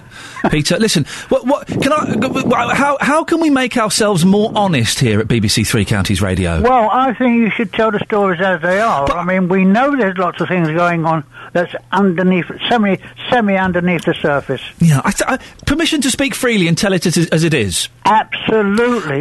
That's your job. Can I speak freely now and tell it as it is? Yeah. I think you're being paranoid. Oh, you think so? Well, speaking freely and as it is, I think you are. I'd love it if you could think. I don't want to put you on the spot, but I'd love it if you could think of an example where you think we've been hiding the truth. Well, lots of the stories that come out, we know there's lots of policies, if you like, that are coming out very quietly. No one knows. No one's listened to about them. Yeah. For instance, the privatisation parts of the NHS. Yes, they've caused quite a number of deaths. Now, no one spoke about them. It's never been talked about. No, hang on. We've talked about deaths and things. There was a thing in the front page of. I'm talking about a private company that have been incorporated into the. But there was a thing on the front page of it. Was it either the Times or the Observer yesterday about a huge number of unnecessary deaths in hospitals? There have been no deaths in beds, hearts, and bucks. Possibly 1 or 2 that we are aware of, and the ones that have happened. Gracious me! Now, apart from deaths, there's been blindness as well. Okay. Where? Don't mention any places. But how do you know about it and we don't? Well, I've had eye treatment, right? Right. And I've heard from other patients and I've heard from other relatives of different people. Okay. I got a second opinion. I'm now under Moorfields. Okay. Yeah. And I'm sure they're doing an excellent job. Right, so I know quite a bit about that. Okay, but when you said that people have gone blind, not at Moorfields, but people have gone blind. Where and when? Not having their appointments made, on time. You know, Peter, you know someone who has gone blind because their appointment was not made on time. Not as a person. Not as a person. You see, they would have to be a person for it to be a story. Well, I'm afraid not every story, unless you investigate it. Yeah. comes to light, and there's lots of things that don't come to light. Well, apparently, but yet you don't know of any of these stories. This is the thing, you see. We can't have anecdotal evidence. We need facts. I'm sorry, but I don't believe you can call that paranoid when you go to an eye clinic. Yeah. Right. Yes. And the patient is supposed to have their notes. Yeah. Given to the ophthalmologist. Yes. And they're given a sheet of paper, and the ophthalmologist says, "I can't deal with that. I don't know what's wrong with this patient." Okay. And that's happened to you, is it? Dangerous. Has that happened to you? No, it happened to two people in front of me. Okay. So, and I was offered a change of drops, which put me on drops that I was taking up the same sort of ingredients that I was taking up years ago. Yeah. So I know for a fact that I did the right thing by getting a second opinion. Peter. And they said, you mustn't change. Peter, with the greatest respect, you changing your eye drops, without being rude, it's not really a lead on BBC Three Counties Radio. Oh, sorry, I'm not saying that. No, but did no. I say that? No, but what? But the story about someone going blind because they've missed an appointment, that is a story. But you're saying you've heard that, but you don't know who it happened to. Well, you could put inquiries out over the air. To whom? Over there, just generally. Okay, let's put it out. You've got a chance. Have you gone blind because you had an eye appointment cancelled? 08459 455 555. That's fine. But that's the sort of a journalism now that makes sense. Well, Peter, I appreciate your comments and your constructive criticism, and hopefully we'll get lots of calls flooding in from people who've gone blind because they've missed an eye appointment. Yeah, okay. And when we win a Sony Award, I'll mention you in my speech. I don't know how many lots of you're going to get, but I do know there has been some. Peter, I appreciate your time. Thank you. Listen, it's your BBC. It's your BBC. If there is a story you think we should be covering, then do give us a call. Peter there has an exclusive. People have been going blind in Beds, Herts and Bucks because they've had eye appointments cancelled. Well, if that's you, give us a call, 08459 455 555. Go to facebook.com/BBC 3CR or send me a text, 81333. Start your text, WM. On the subject of what Peter was saying about he doesn't believe the BBC and BBC Three Counties Radio is giving the whole truth, that they're censoring things. Well, Pat has texted in. I agree with Peter's comments. Presenters doctor texts. In other words, UN text with the word so-and-so, and so on and so on. These texts read in full, so on, etc., etc. Pat, thank you very much for that. See what I did there? We're getting emails. William has emailed in. Dear Ian, I agree with Peter about the BBC bias. A good example of this was last week's Question Time on BBC TV. Well, Peter didn't say bias. The word bias never popped up. He felt we weren't getting the whole truth. And again, you could level accusation at Question Time. I've not seen it for a while. How does it appear on this show? And if I genuinely don't think that there is bias on this show. Not much bias. It's hard to be completely impartial. I don't think there is much. I'd love it if people could point out specific examples on this show so that we can improve. 08459 455 555 is the telephone number. We're talking about legal highs. Legal highs were available for sale openly in Milton Keynes Market. They aren't anymore, partly due to this show. Well, surely it's a day to rejoice and be happy. Not according to Andrew and Copel. Morning, Andrew. Good morning, Ian. What would you like to say, sir? Well, I'm afraid that I don't know about bias there in your show, but there's a lot of hypocrisy going on. Go on. Well, I called you, I don't know if you recall, a few days ago when the firemen were going on strike, when the bonfire parties were occurring, and you accused me of being a killjoy. What did I say? You said I was a killjoy because I said that the firemen had the right to go on strike, and you said it was putting children in danger. Yes. So, okay, right, yes, well, yes, you're being killjoys now about these legal highs. If they're legal, they're legal. Yeah. I mean, why don't you campaign against things that are much more dangerous, that are legal highs, like alcohol? I mean, when was the last time you heard someone that was out of their mind on methadone or any of these other legal highs, drove a car and killed someone? And yet you hear it all the time, people on alcohol. Andrew, can I ask you a question? Oh, you can ask me a question. It links into the talk about bonfire night and this legal highs. Why are you so keen on allowing children to harm themselves?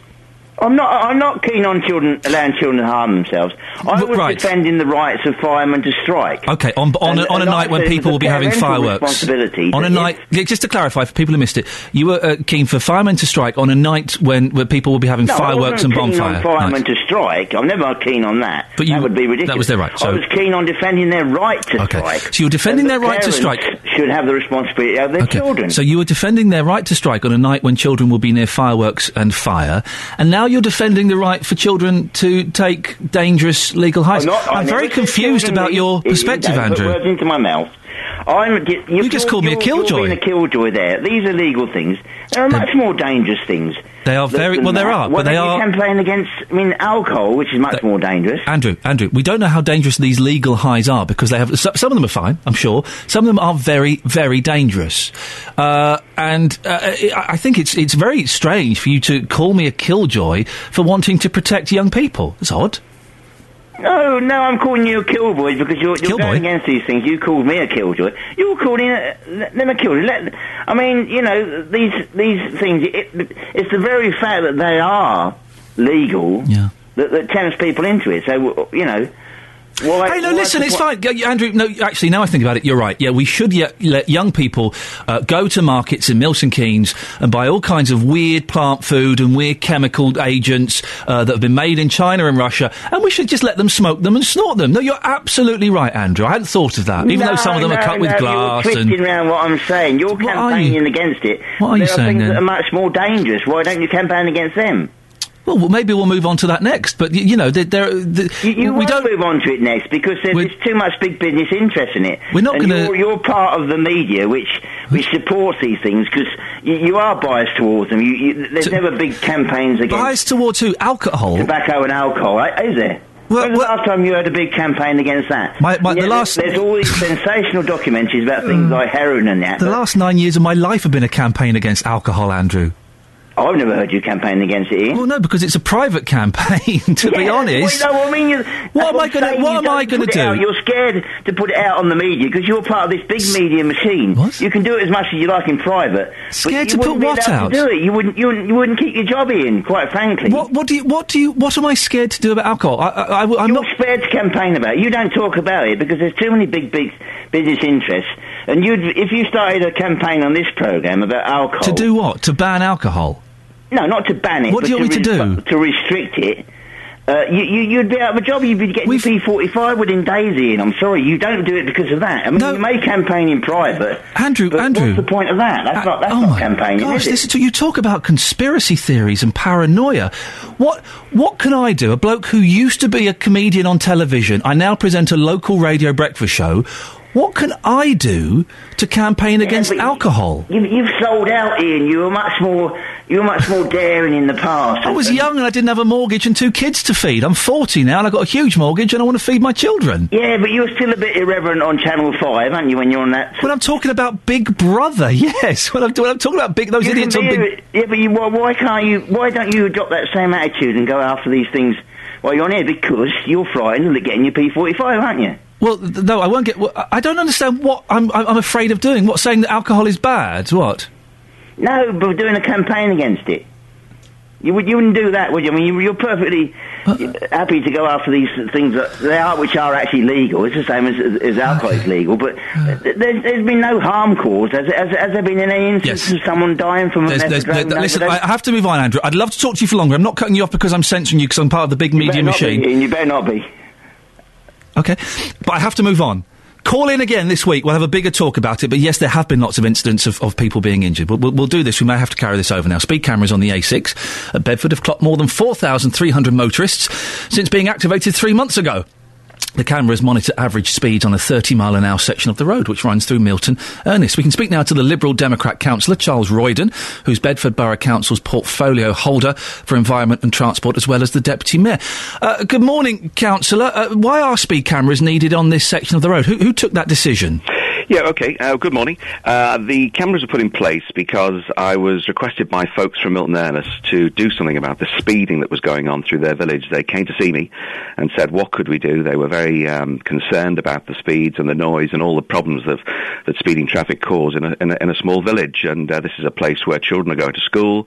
It was clearly dangerous. As a portfolio holder for highways, I've got a responsibility for safety on the roads. There are about 400 accidents on the Borough Road every year, and I have to do something to try and make sure that we don't have more children who are maimed and injured on our roads. So the average speed cameras were an answer to that. Are these cameras in place anywhere else in Bedford, or similar cameras be activated? Yeah, at the moment we've got them in Milton Ernest, but they're imminently going to be activated in Barker's Lane. Very shortly they'll be in Box End in Kempston. We'll have them along the embankment. Every road into Bedford warns people, and has warned people for some time now, that there are borough-wide speed cameras, and we're activating them across the borough. So, motorists really should try and make sure that they obey the speed limit. So you shouldn't have to say that, but obviously... Well, Charles, we've heard from some motorists this morning who think the cameras are slightly hidden, and that there aren't signs giving them enough warning. What would you say to them? Well, that's just ridiculous, Iain. I mean, that's absolutely ridiculous. These cameras are really well signposted. If people are driving along and they can't see them, then either they've got sight difficulties or they're so oblivious that they shouldn't be allowed out in a car without a responsible adult, because these, if you can't see these, you're a danger on the road. And let's face it, speeding is not a victimless crime. These people are putting their lives at risk and other road users' lives at risk. And this is a really dangerous place. This is a place where children cross, where people are walking along the road, and they should take more care. And I don't understand why people are making such a song and dance about it, because if I got a ticket for speeding through a village like that, I would be acutely embarrassed. I'd pay my fine, and I'd hope to God nobody found out about it, because I would feel ashamed, and these people should too. Charles, I'm supposed to be vaguely impartial and sometimes play devil's advocate. I'm struggling to play devil's advocate on this, because if cards on the table, I completely agree with you. If there is I've got 6 points. It was my fault, nobody else's fault. I went above the speed limit. Yeah. And you kind of have to put your hands up and go, sorry, Gov. We did hear from one gentleman, though, or tale of one gentleman, who got 4 speeding tickets in a week. Yeah, well, then really, he shouldn't be allowed on the road, should he? I mean, if this is a first offence, the police will offer you a course, unless you're going really fast, and you can't have one unless you're a repeat offender. This chappie really probably needs to go on another retraining exercise to try and, understand the rules of the road and how to drive safely, because, as I say, you're putting people's lives at risk. As a portfolio holder, I go around schools, and I see children in wheelchairs who've been run over on their way to and from school, and you see the terrible injuries that they have to their legs and limbs. And, if you're going that fast, you take responsibility to make sure that, you moderate your speed. Charles, sorry to cut you off there. We have to end it there. I'm finding it difficult to argue with Liberal Democrat Councillor Charles Royden. Do you agree with him? 08459 455 555. Justin Dealey, stay there. I want to give you a full crack of the whip. We'll come to you after the travel and the news. Well, it's been a fiery show this morning. We've talked about bias and hypocrisy and lies, not just in the BBC, but here at BBC Three Counties Radio. Arguments about drugs, about killjoys, about putting children in danger. Really feisty. Thank you. I love it. It's days like this where I think, this is the kind of show I would like to listen to if I were driving to work or doing the school run. So thank you for that. Keep it up. We love it. More coming up between now and JVS at 9 o'clock, including unpleasant letters for revolting peasants, one in the eye for legal highs, and speeding drivers say save your fivers by not speeding because of variable speed cameras. Facebook.com/BBC3CR. 81333, start your text 3CR. Or do as lots of you have done this morning. Thank you so much. Give me a call. 08459 455 555. Across beds, hearts and bucks. This is BBC Three Counties Radio. And by the way, I don't want to make it the main theme of the show, but I'm happy to try and defend the output of this show specifically. The station and the BBC to a certain extent, although it's out of my remit. But this show, more than happy to. And always open to constructive criticism. It's your show, dear listener. Right at the beginning of the show, we were kind of struggling for a phoner, so Catherine Boyle came up with crazy things that have happened to... No. Car confusion, call me now, 08459 455 555. It's not really set the phone-in world alight. You had some hilarious stories, I don't know what you're talking about. Is JVS going to pick it up at 9? Well, he's gone out of the studio, but I dare say... Okay, so things that have happened to you and your car, give us a call now. Yeah, did you put it somewhere and forgot about it? Did you try to get into the wrong car? Hilarious stories. Call us now, 08459 455 555. We're talking about speeding as well, on the subject of speeding, because speed cameras on the A6 at Bedford have clocked more than 4,300 motorists. They're the average speed cameras, so slightly different from the Gatso ones, and they are on a 30-mile-an-hour section of road which runs through Milton Ernest. Lots of the residents and the people who use that road are very disappointed. Not finding much support for them at the moment. Hazel's in Radwell. Hazel, do you support these drivers who've been caught? Oh, good morning. Good morning. No, definitely not, because the signage is adequate on the notification of the cameras, right? And all the speed signage is perfectly adequate.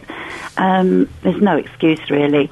I live in the next village to Milton Ernest, which is Radwell, and also the adjoining village of Felmersham. We have an ongoing speeding problem through our two villages. Our parish council has tried for us to get some speeding control in place. We have a 30-mile limit through the village, which opens out into a national average on a short stretch of road between Radwell and Felmersham, and then it drops down to the 30-mile again. People still ignore this. We have two small stone bridges in each village. They're not built for heavy, big traffic, definitely not for speeding traffic. Some of them, they have obscured bends, and also up through Radwell, there is a slope, a hill up through the village, and cars come down that hill at ridiculous speeds, well over the 30-mile-an-hour limit. And the times, I live fairly close to the river bridge, and the times I hear screeching brakes and wait for the bang is innumerable. So we definitely badly need some speeding control, extra speeding control through our villages. Well, we spoke to Councillor Charles Royden. I think Radwell was one of the places he mentioned that they were looking at installing cameras. So that could be... You'd welcome them, would you? We would welcome them, definitely. We definitely need some form of traffic calming through this area. Hazel, I appreciate your call. Very little sympathy for the upset drivers. We'll speak to Justin Dealey in about 25 minutes or so to get the word on the street to find out exactly what it is. But I do think I'm struggling to be impartial on this, if I'm honest. And I've got points, 6 points. Not proud of it. Got caught. Thought I'd learnt my lesson. Didn't. Got some more points. I'm an idiot. You get caught, though, it's your fault, isn't it? Lots of text here. All cars in the UK should be governed to a maximum speed of 75 miles per hour by law, says David. Pete in Stopfold says, why are people complaining about how visible the average speed cameras are? Surely as long as the area is signposted well enough, how visible the cameras are is irrelevant, as it's an average speed for all of them. Slowing down for them wouldn't really make a difference. Stick below the limit and you'll be fine, says Pete in Stopfold. Vaughn says, travelling 30 miles an hour through a village this morning and I was overtaken. Obviously that driver has no idea what a 30 mile per hour limit means. Bring in more cameras. And Tim in Bromley says, I fully support the cameras in Milton Ernest. A 30 miles per hour limit is there for a reason, and you shouldn't speed through villages anyway. I drive through that village all the time, and if you can't see the signs, then you are an idiot. 08459 455 555. Hey, now just look at you. Yeah, you, dear listener, with your clean faces and soft hands. Some of you have even been to school and read books. But don't let all that soap and free education fool you. You are nothing but peasants, especially if you live in Welwyn Garden City. The Marquess of Salisbury has sent letters to his minions claiming his manorial rights in Welwyn. But don't worry, he doesn't want your biggest bag of wool or your son to fight in his private army. It's 2013 and this time it's about land. Well, some residents have launched a counter-campaign called the Peasants' Revolt. But do they stand a chance against thousands of years of history? Well, let's hope Judith Bray, who is a land law expert from Buckingham University, can shed some light. Good morning, Judith. Good morning. Manorial rights, what exactly are they and how long have they been around? Well, manorial rights have been around since the Norman Conquest, so they've been around a long time. They link to the title of Lord of the Manor, which I think Lord Salisbury is claiming as Lord of the Manor. Their right to enjoy a right over someone else's land, which originally linked to the manor. So you granted your subjects enjoyment of the land, and in return you reserved yourself the right to hold a fair, a right to shoot or fish or take minerals from the land. Now that relationship is all gone now, but the rights have remained. And could they be legally enforced? Well, they can be legally enforced. The position that why it is in the news at the moment is that they were what were called overriding rights, and they were actually rights which the government had issues with. So in 2002, the Land Registration Act was passed, which included manorial rights and a long category of rights. And the position in 2003, when the Act came into force, was that these rights, called overriding rights, a certain number of them could no longer be enforced unless they were on the land registry title of the land over which they wanted to enforce the right. And the date was October the 13th, 2013, and that's why it is now in the news, and that is why certain landowners, including the one you mentioned, Lord Salisbury, are trying to ensure that those rights go onto the register. We spoke to a resident earlier on in the show, Amanda, who is concerned. She's concerned about fracking because of the fact that he can extract minerals.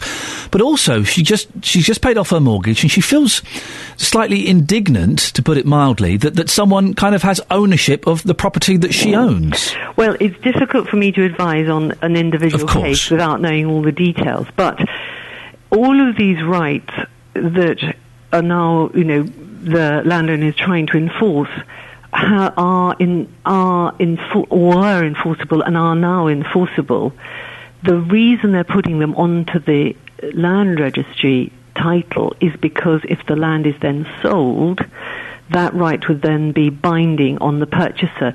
So I'm afraid the right will be enforceable unless any of those whose land these rights connect to, if any of those residents think that the right is not a true right because they don't think that they've inherited it or they don't think they've purchased it, then they can challenge. And it would be worth taking legal advice. Should people be worried about this, Judith, or is it just a bit of old-fashioned nonsense and tradition that doesn't really have an impact? I don't think in the vast majority of cases people should be concerned. The holders of the right are just taking this as a precautionary measure because unless they're on the register, unless they've applied to put them on the register this year, they will no longer be enforceable. So I don't think that they should be concerned. In the vast majority of cases, there will be no minerals. There will be, nothing that the Lord of the Manor can extract from the land. And the position isn't really different today because the overriding right was in existence. Thank you very much for your time, Judith. It's a complicated thing, but I appreciate your explaining it. Thank you. Judith Bray, land law expert from Buckingham University. Do give us a call this morning. 08459 455 555 is the telephone number. We're still taking your calls for no better reason than I just want to prove a point on confusing cars. What's happened to you that's confused you about... No. What? Car confusion? Call me now, 08459 455 555. We've got some on the Facebook. Do you want to hear them? No. Lisa Hunter. OK, I'll have another try. Parked at the school as I was running late. Oh, she's the one that got it wrong last time, wasn't she? Yeah, she did. Okay. Never mind. It's easily done. Once I collected the boys, little darlings run ahead of me. I followed and walked straight past the car. An hour later, I went out to do a quick trip to the shops. No car and had a panic and a little cry, but don't tell anyone. As I thought the car had been stolen, I was about to call the police when the eldest piped up. You've left the car down the road. Car confusion or just an idiot, says Lisa. Don't beat yourself up, Lisa. It's easily done. Who was it? It was Andrew, wasn't it, earlier on in the show, who said I was a killjoy for wanting to be part of a campaign to ban legal hires. Yeah. Well, he said he called me a kill boy, and he said I would be too afraid to start a campaign to stop alcohol or something. I didn't quite understand it. Well, this is now... Can we just stop this now? This is now spread into a Twitter thing. Oh, has it? The Quadrant have tweeted me, if Iain Lee thinks his ridiculous alcohol out campaign is going to stop people drinking at the Quadrant, he can get knotted, #killboy. Can we just stop this now? I'm not starting a campaign to stop people drinking. I'm not involved. That was Andrew's idea, wasn't it? It was Andrew's idea, partly because I don't want to lose my job, and I would do if I started a campaign to do that. I'd get the sack. I wouldn't. Let's keep this brief. Oh. No, I've moved away from you because you came in, you're talking like Phyllis. I'm sorry. So I don't want, what have you got? Well, I don't know. I think I might just be on the verge of some kind of terrible illness. Oh no, don't, because when I get a cold, it goes straight to my chest. I have to take 3 or 4 days off. Oh. It's bad for everyone. It's bad for me. If I don't work, I don't get paid, and the listeners have to put up with James Whale. So I'm joking. I'm joking. But I can't. If Christmas is coming up, I can't afford any more sick days. You have actually moved away from me. Yes. It's okay. I won't get any closer. These germs are just floating around this little box we're in now. And it's my birthday week as well. Oh. I don't want to be ill on my birthday week. When are you 45? I shall be another year older on Thursday. Excellent stuff. Well, congratulations on that. Let's get on with it. Are you going to spend the whole time with your hand over your mouth now? I am. Are you going to be picking up the story that Kath has come up with, confusing things that have happened No. Car confusion, call me now, 08459 455 555. No, because I have absolutely no idea what on earth you're talking about. Nor do I. It's a desperate stab to try I can give you an idea. Mike in Melbourne went into town in the car, came home on the bus. When I realised car wasn't outside of my house, had to rush back to Bedford as I'd only paid for 2 hours parking. Tara and Laura would never have sunk to these levels as producers. No. It really is. What have you decided to run with instead, then? Coming up on the big phone in today at 9, very interested in this manorial story you were discussing earlier, and I'm going to be asking from 9, are the Welwyn Hatfield protesters wasting their time? The Marquis of Salisbury has told the people of Welwyn Hatfield he's keeping his ownership of their back gardens. But they're not taking it lying down, led by a local lady, Amanda White, who I thought was very articulate. She was good, wasn't she? Very, very good, yes. Locals have launched a modern-day peasants' revolt demanding he gives up his manorial rights. Yeah. Well, I'm just wondering, do you sympathise with them? Do you think absolutely you can understand why they are so upset about this? If you had paid your mortgage off, if as far as you were concerned you owned your home, and then to suddenly find actually some member of the aristocracy says, well, actually no, all the time it was my garden, where you think you live, that's actually my land, would you also be upset? Or do you think, no, hang on a minute, this is totally and utterly ridiculous? I mean, you've got far more important things to worry about. For example, the bigger concern is the family from hell moving in next door. Yeah. Actually, if the family from hell move in next door, your life is going to be far more blighted than the fact that your back garden is owned by what's he, Lord Salisbury? Lord Salisbury, yes. Who probably won't ever come anywhere near your back garden, certainly won't start having a fox hunt through your back garden, and probably will never go digging it up looking for coal or anything like that. I want your views from 9 this morning. Are the Welwyn Hatfield protesters wasting their time, or do you absolutely sympathise with them? 08459 455 555. I'd love to hear your thoughts on the big phone-in. Joyce in Leagrave wants a word. Good morning, Joyce. Good morning. What would you like to say? You're worried about germs. I can hear your hand over your mouth. My hand is over. I know it looks rude, Jonathan, but I hope you don't take it. I can see you from here. Huh? Listen, the old-fashioned way is to have an onion and cut it the bottom flat so it stands on a saucer or whatever, because it stains. Yes. And cut it in half so you've got the top catching all the germs. What? And every day, if you can't afford another onion, you cut the top off and keep it Listen. like that, and that will catch your germs. Joyce, I'm doing okay. I can afford an onion a day if I wanted to. So you're saying every time I come in here this week, Ian's going to have now an onion stuck on a plate? So bring some sausage and mash with you, yeah? Same time. Surely it's Jonathan's responsibility to supply the onions, isn't it? He's the one who's got the lurgy.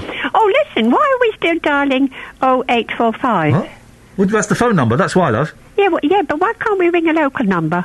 Save us money. Well, I don't know. How much does an 0845 number cost? Local rate. Local rate, Oh, Joyce. does it? Oh, thank you. That relieves me a lot. Good. Would you? I'm glad you're relieved. Would you like to apologise to Jonathan, myself, and the BBC? I'm so sorry for that. There we go. Thank you very much indeed.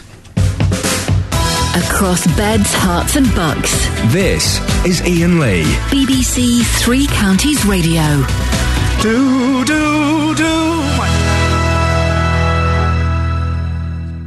Oh, that's that microphone. Look, I was talking away to myself. Literally talking away to myself. What a plum. What a massive plum I am. Speeding. We're talking about speeding. A small village has had speed cameras installed. Not the normal Gatso speed cameras, but the average speed cameras. 4,300 motorists have been caught speeding since they were activated 3 months ago. Have you got any sympathy for them? OC says, I've sent many texts scoffing at the idea that all speed cameras are safety cameras, but Milton Ernest is one place I am more than happy to stay below 30 miles per hour. Average speed cameras are fairer than spot ones because they allow you to correct a momentary oversight. That's true. And Pat in Upper Sundon. Speeding in my village is bad. Upper Sundon. Not only do many drivers speed, they also drive on the wrong side of the road around bends. Oh, I was going around a tight bend in Gerrard's Cross on Saturday, going to see my mum, and this silly woman in her Mini was coming around really fast. I'm not going to estimate speed, I've got no idea. Really fast, in the middle of the road. Oh, she got short shrift from me. She got a beep on the horn. 2 beeps, that's how angry I was. On this, Graham's in Oxley. Morning, Graham. Morning, Stu. Hello. Yeah, what would you like to say, sir? Yeah, I would argue, and I know this is a sweeping statement, that the majority of drivers don't take speed cameras seriously, and the reason for that is that I live on a main road, and my drive is 30 metres from the end of the lines. You know the lines in the road? Yes. The speed camera? Yeah, I've seen them, yeah. Yeah. Well, what happens is cars come up to the speed camera, which is probably situated about 200 metres down the road. They slow down, yeah? They go over the lines, yeah? And as soon as they've finished the lines, they accelerate. Yes. And at one time, we were coming out of our drive, slowly, as we have to, and nearly had the nose of the car knocked off. Oh, blimey. Because they accelerate. They come up to the lines, slow down, and then... I've seen it happen. Sorry to cut you short. We just need to get in a few more voices, but thank you for that. 08459 455 555. Now, on this programme, we revealed that legal highs were being sold openly on Milton Keynes Market. Well, some have called us a killjoy, but they are no longer being sold. Our reporter, Craig Lewis, bought some legal highs. He bought Herbal Haze, blueberry flavour, from the market on Thursday, but the drugs have been removed by Friday. Well, last week we spoke to Inspector Iain Jarvis from Milton Keynes Police. He's back on the line. Good morning, Iain. Morning, Ian. How are you? I'm good, thank you. It sounds like a positive step. What happened? Well, effectively, thank you very much to your show. I think that raising the awareness and a bit of public pressure got through to the market management, and they made a very wise, in my opinion, decision, effectively asking or instructed the person selling legal highs that they no longer wanted him selling on their market. The fact is, they could turn around to any of their storeholders and say, look, don't sell, dried pasta if they really wanted to. We had the advantage there that the market owners can decide what they want sold on their market. And hats off to him. I had a really good chat to the owners, the market manager specifically. He wants me to go down, do some training with him, so he can recognise them in the future as well. So he's very pro. We've had one call this morning, Iain, calling us, and I guess by association yourself, killjoys. What would you say to that kind of attitude? It's a bit upsetting, really, because what we're trying to do and what we're trying to get through is that these things are harmful. These people are unscrupulous, in my opinion. What they're actually doing is using legislation to get round selling harmful products, effectively, like you said earlier, I heard Joe and yourself, people that are susceptible to trying and experimenting with substances that effectively are harmful. Otherwise, they wouldn't have the labelling that they have. As Craig said earlier on this morning, do not inhale, not for human consumption. Research drugs only, but we all know what they're being used for. We've got to have a moralistic stance as well, and we've got to be real. And just saving one life, then it's worth banning these drugs. And Craig bought some Herbal Haze. I'm assured he's going to dispose of it responsibly. It sounded pretty nasty, and it says, I'm guessing you smoke it. It says if you inhale any fumes from this, then go and seek a poison expert or something. This stuff is nasty stuff, isn't it? Yes, I've got some Herbal Haze sat in front of me that I use for training purposes, and believe it or not, it's called Herbal Haze. It was obtained a couple of months before Craig obtained his, and the ingredients are totally different. That's how quick they change. But it's still being packaged and sold and marketed as Herbal Haze in a nice package to catch the attention. obviously, I mean, well, this stuff basically it's sold as like incense, etc., not for human consumption or a research drug. No research, and it's certainly not going to be, used as incense. That's what it's for. It's for consumption. As you heard this morning, the ingredients, sometimes they're so long-winded, you've never heard of them. And this particular one, that's in, I know because I've spoken to Craig and done a little bit of research on it, it's very similar in chemical compound to some substances that are now a Class B. Right. But has been cited on some blogs I've seen and some web research I've done that it's actually stronger than the original herbal haze and much, much stronger than cannabis alone, which is what it's trying to mimic and imitate. Inspector Iain Jarvis, Milton Keynes Police, well done. Let's consider that one in the eye. I know the battle continues, but thank you very much indeed. Do you think we're being killjoys? No, come on. 08459 455 555. Across beds, hearts and bucks. This is Iain Lee. BBC Three Counties Morning. Radio. I've just been sent, my Uncle Huey has just sent me a picture of me as a little baby with my mum and my dad and my sister as a little girl outside my nan's. Isn't that nice? That's nice. We're 40 years old, that picture. Isn't that wonderful? Morning, this is Iain Lee, BBC Three Counties Radio, 08459 455 555. We'll speak to Justin Dealey soon, talking about speeding.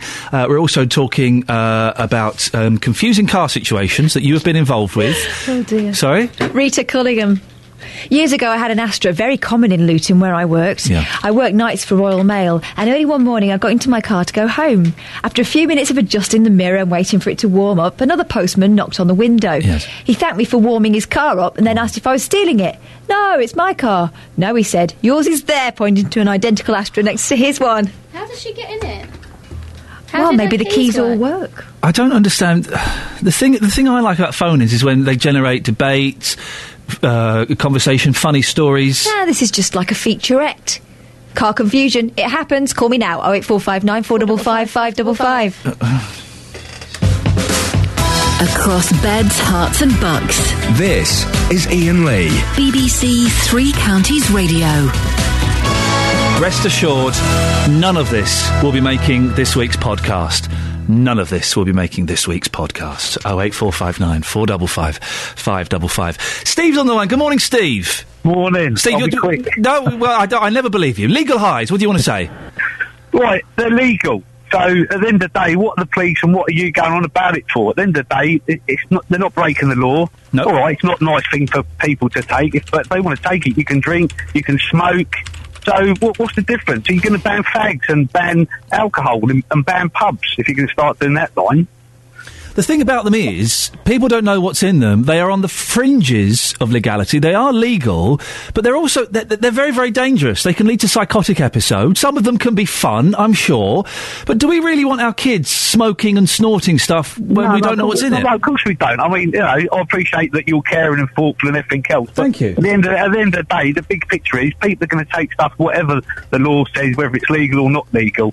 But at the end of the day, I'm surely, as a taxpayer, I want the police doing other issues and not to concern themselves with, compared to what's actually happening out there with gun crime and everything else, and rapes and murders. No. They're worrying about someone selling a bit of gear on a market. At the end of the day, at the end of the day, they should be tested. Steve. If they've been tested and they're not as bad as what people made out, that's fair enough. They haven't been tested. They Steve, shouldn't be solved. it doesn't. The police doesn't work. It doesn't work like that, though, does it? It doesn't work on. They focus on one thing at the expense of all the others. So while they are looking into legal highs, it didn't take them much time. They had to phone up the market and they stopped.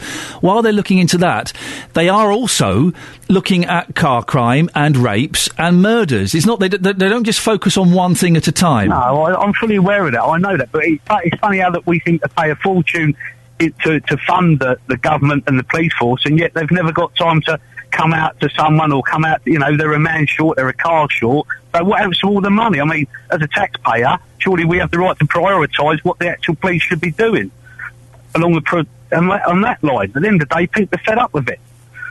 Anyway, as on the thing, it's illegal. What are you sticking your nose in for? There's thousands of things that people do, and you can't please everybody, can you? Well, it turns out I've not pleased you, Steve. Have you ever had any car confusion? can't remember. Thank you very much indeed. Lynn's in Hazelmere. Good morning, Lynn. Good morning, Ian. You've had some car confusion, have you? Well, it was my mum, actually. But she's a bit ditzy. And we'd gone shopping in Eastleigh in Hampshire, and I had a little white Fiesta then, and I was parked outside the shops, and I'd gone in one and Mum had gone in another, and I said, I'll meet you back at the car. Well, she got in the wrong car, which was identical to mine, and then she went through the glove compartment and munched all the sweets and thought, oh, that was nice, and left me some sweets. Yeah. And she ate all the sweets and everything, and then a little chap in a hat got in the car with her, and she hit him with a handbag. Oh, my goodness, she assaulted a man in a car? It was really quite funny. He was very nice about it. So, and what did he say? He saw the funny side of it, because my car was parked just 2 cars up. Wow. Which was exactly the same as mine, and I was actually watching. I couldn't do anything for laughing, because and she was saying, get out of the car, it's my daughter's car, get out. Get out. Lynn, thank you very much indeed. Bless your mum for that. Jonathan has got a story as well about car confusion. Yeah, hi there, Ian. You jolted my memory with the other stories. I just remembered, I've got a little Vauxhall Corsa myself, and a nice little red Corsa. I just got to do some shopping in one of these big supermarkets, and massive parking lot. So I go inside, do my shopping. You know how it is when you do your shopping. You have a list, you get it done, you go back outside with your bag, find the nearest Vauxhall Corsa red, jump into it. And as I sat down, it didn't have the same layout. Yeah. And I just stared for like a few minutes. I was like, I couldn't realise what I'd done. I'd gone into someone else's car, and it's just the shock, when you get down to the car and you realise this isn't mine. It's shocking. But yeah, it was. It wasn't. Did you? Yeah. I'm surprised at how these keys are opening other people's cars. That's what I was thinking too. Actually, I've got an older car myself, so it's probably the older cars are like that. But Right. I don't want to, I don't want to give anyone any ideas. But We don't encourage car crime. Jonathan, thank you very much for that. I remember once I did spend ages trying to, and I say ages, it was several minutes trying to get into a Volkswagen Polo, and I was there for ages. Why on this key fit in? I was trying the other doors, and I was going, oh, nuts, isn't it? The locker's jammed or something, and it was there for ages, and then I realised that my car was 2 cars down, but I wouldn't tell that story on the radio. Well, it's car confusion, you should. 08459 455 555. It happens. Let's share. You finished? 08459 455 555. Across beds, hearts and bucks. This is Iain Lee. BBC Three Counties Radio. Oh, dear. If you want to give us a call about that or anything, you can. Should we have a quick look at the front page of the newspapers? Yes, why don't we? We've not had a look at them today. It's been quite a busy show. Where shall we start? I tell you what, let's do the Independent. Wow, lots of pictures of the typhoon that's over 10,000 people will have died. Isn't that incredible? The day after the typhoon, and the big 6 energy firms face investor exodus. The Times, more pictures of the typhoon. Doctors deserting A&E. The Guardian, pictures of a young lad with a well, it's a nasty gash to the eye, but if that's all he's got, well, good luck him. But more pictures of the destruction there. And the Daily Telegraph has gone with a picture of the Queen wearing not 1, not 2, but 4 poppies. And Welby, families hurt by absurd pressure of Christmas. The absurd and ridiculous pressure to have a perfect Christmas puts relationships under strain and spoils life. I know what you mean. It can be hard work. We haven't got the Express. There it is. We've got the Express there. Let's speak to Howard, first of all, in Milton Keynes about speeding before we do these last 3 papers. Howard, what do you think about these speeding cameras? Good idea. I feel a butt coming on. Well, they are a good idea in some places, but in other places they seem to be a bit of a lost cause. Well, what are the places that are a lost cause? Hang on a minute. Sorry. What are you doing? Sorry? What are you doing? I'm in my car. Oh, okay, right. I hope your hand's free. Yeah. Excellent stuff. I am now. Good lad. Oh, blimey. Right, go on. So, go on. What do you want to say? Well, I was working for a previous company, and we had trackers in the vehicles. We got caught if we were doing certain speed. Then obviously we were disciplined if we were doing a certain speed over that particular part of the road. But generally I don't speed. That is not me. I mean... Listen, Howard, if you speed and you get caught, tough. Doesn't matter where the camera is. I've got 6 points on my licence. It's my fault. I'm not going to blame anybody. It's my fault for being an idiot. I mean, I live in a particular road where I live. Now, I have the main fire station in the same road where I live. Yeah. Now, obviously, when they come on to get us out, they come down that road like bat out of hell. Yeah. But other people, the likes of me and you, and other people that just drive generally, they come down that road like there's no tomorrow, and it just frightens me because, you know, I just don't understand why people have to drive at such vast speeds down small roads and through villages. You know, it's Well, this is the thing, Howard, thank you for that. This is the thing, because to drive through a village, you normally have to drive through open country roads where the speed limit is, I think 50? Generally 50 miles an hour. And the inconvenience of having to slow down to a miserly 30 miles an hour as you drive 2 miles through a village. Oh, dear, why should I have to do that? Well, because you don't want to knock someone over. That's why. 08459 455 555. Remarkable. So, let's be honest, some of you are idiots. Isn't this ridiculous tweet from Rosemary? I can't believe, Ian, how you can announce 10,000 dead in the Philippines as incredible and in a happy tone of voice. It's incredible that 10,000 people have died. Of course I didn't do it in a happy tone of voice, you silly, silly sausage. Do you know what, Rosemary? People like you are going to be blocked. 525,600 minutes. Now that's inappropriate. 8:46, it's Monday the 11th of November. I'm Iain Lee. These are your headlines on BBC Three Counties Radio. Following a BBC Three Counties Radio investigation, legal highs are no longer being sold on Milton Keynes Market. More than 4,300 motorists have been caught speeding by cameras on the A6 in Bedfordshire since they were activated 3 months ago. In sport, MK Dons have been drawn at home to Dover in the second round of the FA Cup. Stevenage also have a home draw against Stourbridge. Coming up, we'll be speaking to Justin Dealey about speeding, and possibly you too. Oh wait, not you, not the band. 0845, that'd be ridiculous. Oh, I know Bono's probably concerned about it. Anyway, you, caller. 0845, here's the weather with Elizabeth. Getting more texts and comments about speeding. Ian, I think the whinging of those complaining about the average speed camera signage are pathetic. I'm not from the area, but I'm sure as you enter the village there's a large round sign with 30 in a red circle. If you took your test and you are competent, that sign should be enough, as it seems to be for the majority. I have a couple of mottos as a coach driver. I will drive down your road as I want you to drive down mine, and I will drive you how I want to be driven. Ronnie in Reading. We'll come to Graham in a second. While we're on the subject of speeding, we've been off for a while. I'd like to speak to Justin Dealey. Morning, Justin. Morning, boss. The reason that we are talking about speeding is because new speed cameras, well, I say new, they've been there for about 3 months. And the village, Milton Ernest, and 4,300 motorists have been caught speeding since being activated 3 months ago. That's right, Ian. I can't give you the figure on how much has been raised because the fine has recently gone up from £60 to £100. That's been in the last couple of weeks or so. Some of those drivers haven't been traced, and some of them, of course, they don't actually pay the fine. What they do, they pay £91 to go on one of these speed awareness courses, which, of course, you've been on. So we can't give you an accurate figure on how much money has actually been raised here. What's the problem? Why are people complaining about these cameras? Well, I think, it's the signage, really. You're going from a 50, where there are big Gatso cameras, and then suddenly you go into the village, which is 30 miles per hour, and they've got these average speed cameras which are on top of a pole. Now, that to me is not very clear, but I think the message has been slightly misunderstood. We spoke to Chiro earlier on. He knows somebody who got 4 tickets in 1 day, which I find incredible. I've also been talking to a lady in the village. This is Valerie Lincoln, and I want to pick up on this point off the back of this. Here's what happened earlier. Well, Valerie, we're in your village, Milton Ernest. As we look up and down here, nobody's doing 30 miles an hour, are they? No, most of them aren't. So these cameras haven't made any difference at all to safety here? I would say personally, no, I don't think they have.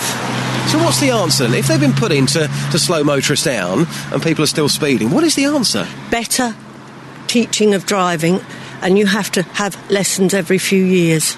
You think that's the answer? The standard of driving is very low in this country now.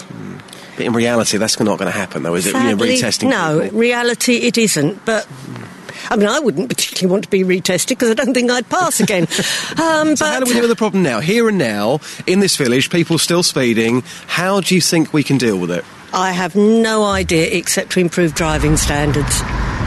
There you None go, whatsoever. Yeah, go on. So, my point is, how do you deal with it? You know, this morning you've heard from people saying, well, I've got absolutely no sympathy for these people driving through the village. They're idiots. If they're speeding, they shouldn't be on the road. That's all fine. That's all good and well. But these cameras have been placed into Milton Ernest to try and make a difference, to try and slow the traffic down and improve safety. Now, clearly, if 4,364 people have been fined already, that's not working. So take the opinions out of the equation. How do we make that village safer? Nobody's got the answer. Well, let's just sack off the speed limit, shall we? If people aren't slowing down for speed cameras, let's just get rid of the speed limit. Well, that's obviously not going to work either, is it? But seriously, you've got, what, about 7 minutes of your programme left. Everyone, you know, has got an opinion on speeding motorists and all the rest of it, but the issue of actually slowing traffic down, which is why the cameras are there, that's not working. So how do you deal with this problem, which is continuing to happen? Well, but I don't understand what you're saying. What is your suggestion? That if you get caught on an average speed camera,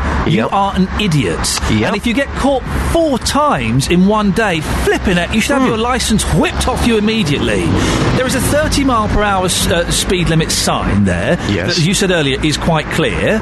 So if people can't abide by that and they're getting tickets, I've got no sympathy for them in the slightest. But again, it's an opinion. How do you deal with the problem? If the cameras are there to stop people speeding, but people are still speeding, how do you deal with that problem? You keep fining them and you keep giving them points until they stop. But people are being fined all the time. And people again this morning, from what I saw, somebody mentioned, well, it was advertised on BBC Three Counties Radio. Well, that's all good and well, but clearly, again, that's not working. It doesn't need to be advertised anywhere. As long as there is a sign there saying 30 miles per hour, which there is, then it is up to the individual to follow that. If they don't want to follow that and adhere to that rule, then that's fine, but that's their problem. But whatever's going on, it's not working, is it? Well, it's not working. Well, we don't know that because we don't know how many people were speeding before the cameras were installed, so we don't know. It could be working brilliantly. When I was there this morning, and again, if I'm going to look at traffic, what I think is 30 miles an hour, I would say probably 80% of traffic going through that village this morning was going above 30 miles an hour. What they need to do there, I think, you know, in my opinion,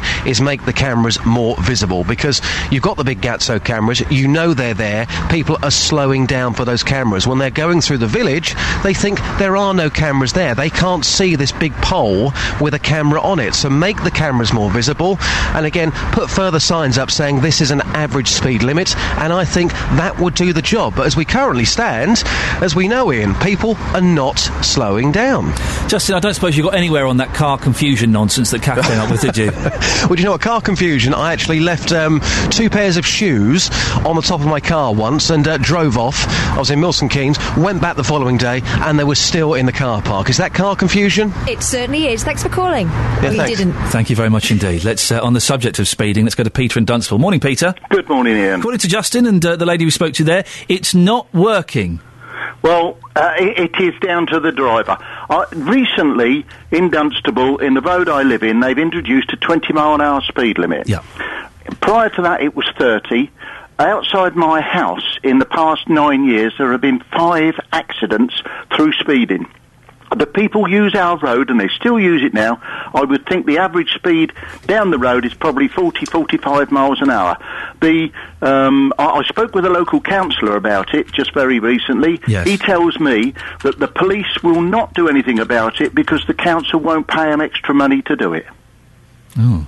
So what is the point of putting a 20-mile-an-hour speed limit and all the signs and all the nonsense that's gone on? It's a total waste of money. Graham, Peter, thank you very much indeed. Graham is up next on the subject of car things that have happened to you that are not apparently that fun. No. Car confusion, call me now. No. Hi, Graham. You talk to him, go on then. Hello, Graham. Hello, Graham. I'm here. Hello, there was a bit of fader confusion. Tell me your story. Right, back in, I think it was about 1982. Sounds fun already. I was in my car, and it was an Escort, and you could push the handle on the driver's door up, so you could just slam the door and not have to lock it. And as I stood up after I'd done that to shut the door, the keys fell out of my pocket, and as the door slammed, the keys were on the driver's seat. My brother got out a screwdriver, just stuck it in, turned the lock, and opened it. Oh. And another thing for you. Please. Back in this was in 1984. I had a Mini Cooper S, 1971. It was registered down in Thames Ditton in Surrey. And I pulled into a car park. And as my brother and I walked away, my brother noticed the car beside it was the next consecutive number. Oh. Mine was ELN 907J, and this was ELN 908J. Car siblings. What's the chance of that happening? Graham, thank you very much indeed. And you've just proven, Ian, car confusion happens. It does. Even in the 80s. 08459 455 555 was the number you've been calling. Thank you, listeners.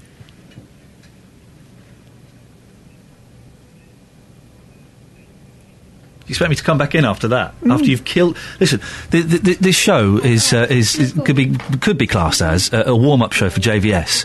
We've just killed the audience stone flat with... What are you talking about? They're revved. They're pumped. Any air that may have been in their tyres was completely let down by Graham then. It was a car... He was parked next to the car with a consecutive number plate. Are you not listening? Yeah, I don't know. Hey, that's not confusing. We're not talking about car semi-coincidences. That's what he's called it. He's called the car semi-coincidences hotline. He wants BBC Surrey for that. No, we were doing car confusion. There was nothing confusing about that. The only confusing thing was, how on earth did we let that call go on the radio and give not just one story, but two stories? Hey, you listen to me. If Graham calls, Graham gets on. That's the rule. Would you like to apologise to the listeners? No. Unbelievable. I'm not going to apologise because it wasn't my fault. If anyone... I tell you what, I'm going to get Catherine to write you all sorry notes after the show. Well, you can't win them all. Thank you very much, everyone who took part. You are very, very good sports. JVS is coming up next. Should be a cracking show. But from me, until tomorrow at 6 o'clock, I'll see you then. Ta-ta. Local and vocal across beds, hearts and bucks. This is BBC Three Counties Radio. Thank you, Ian.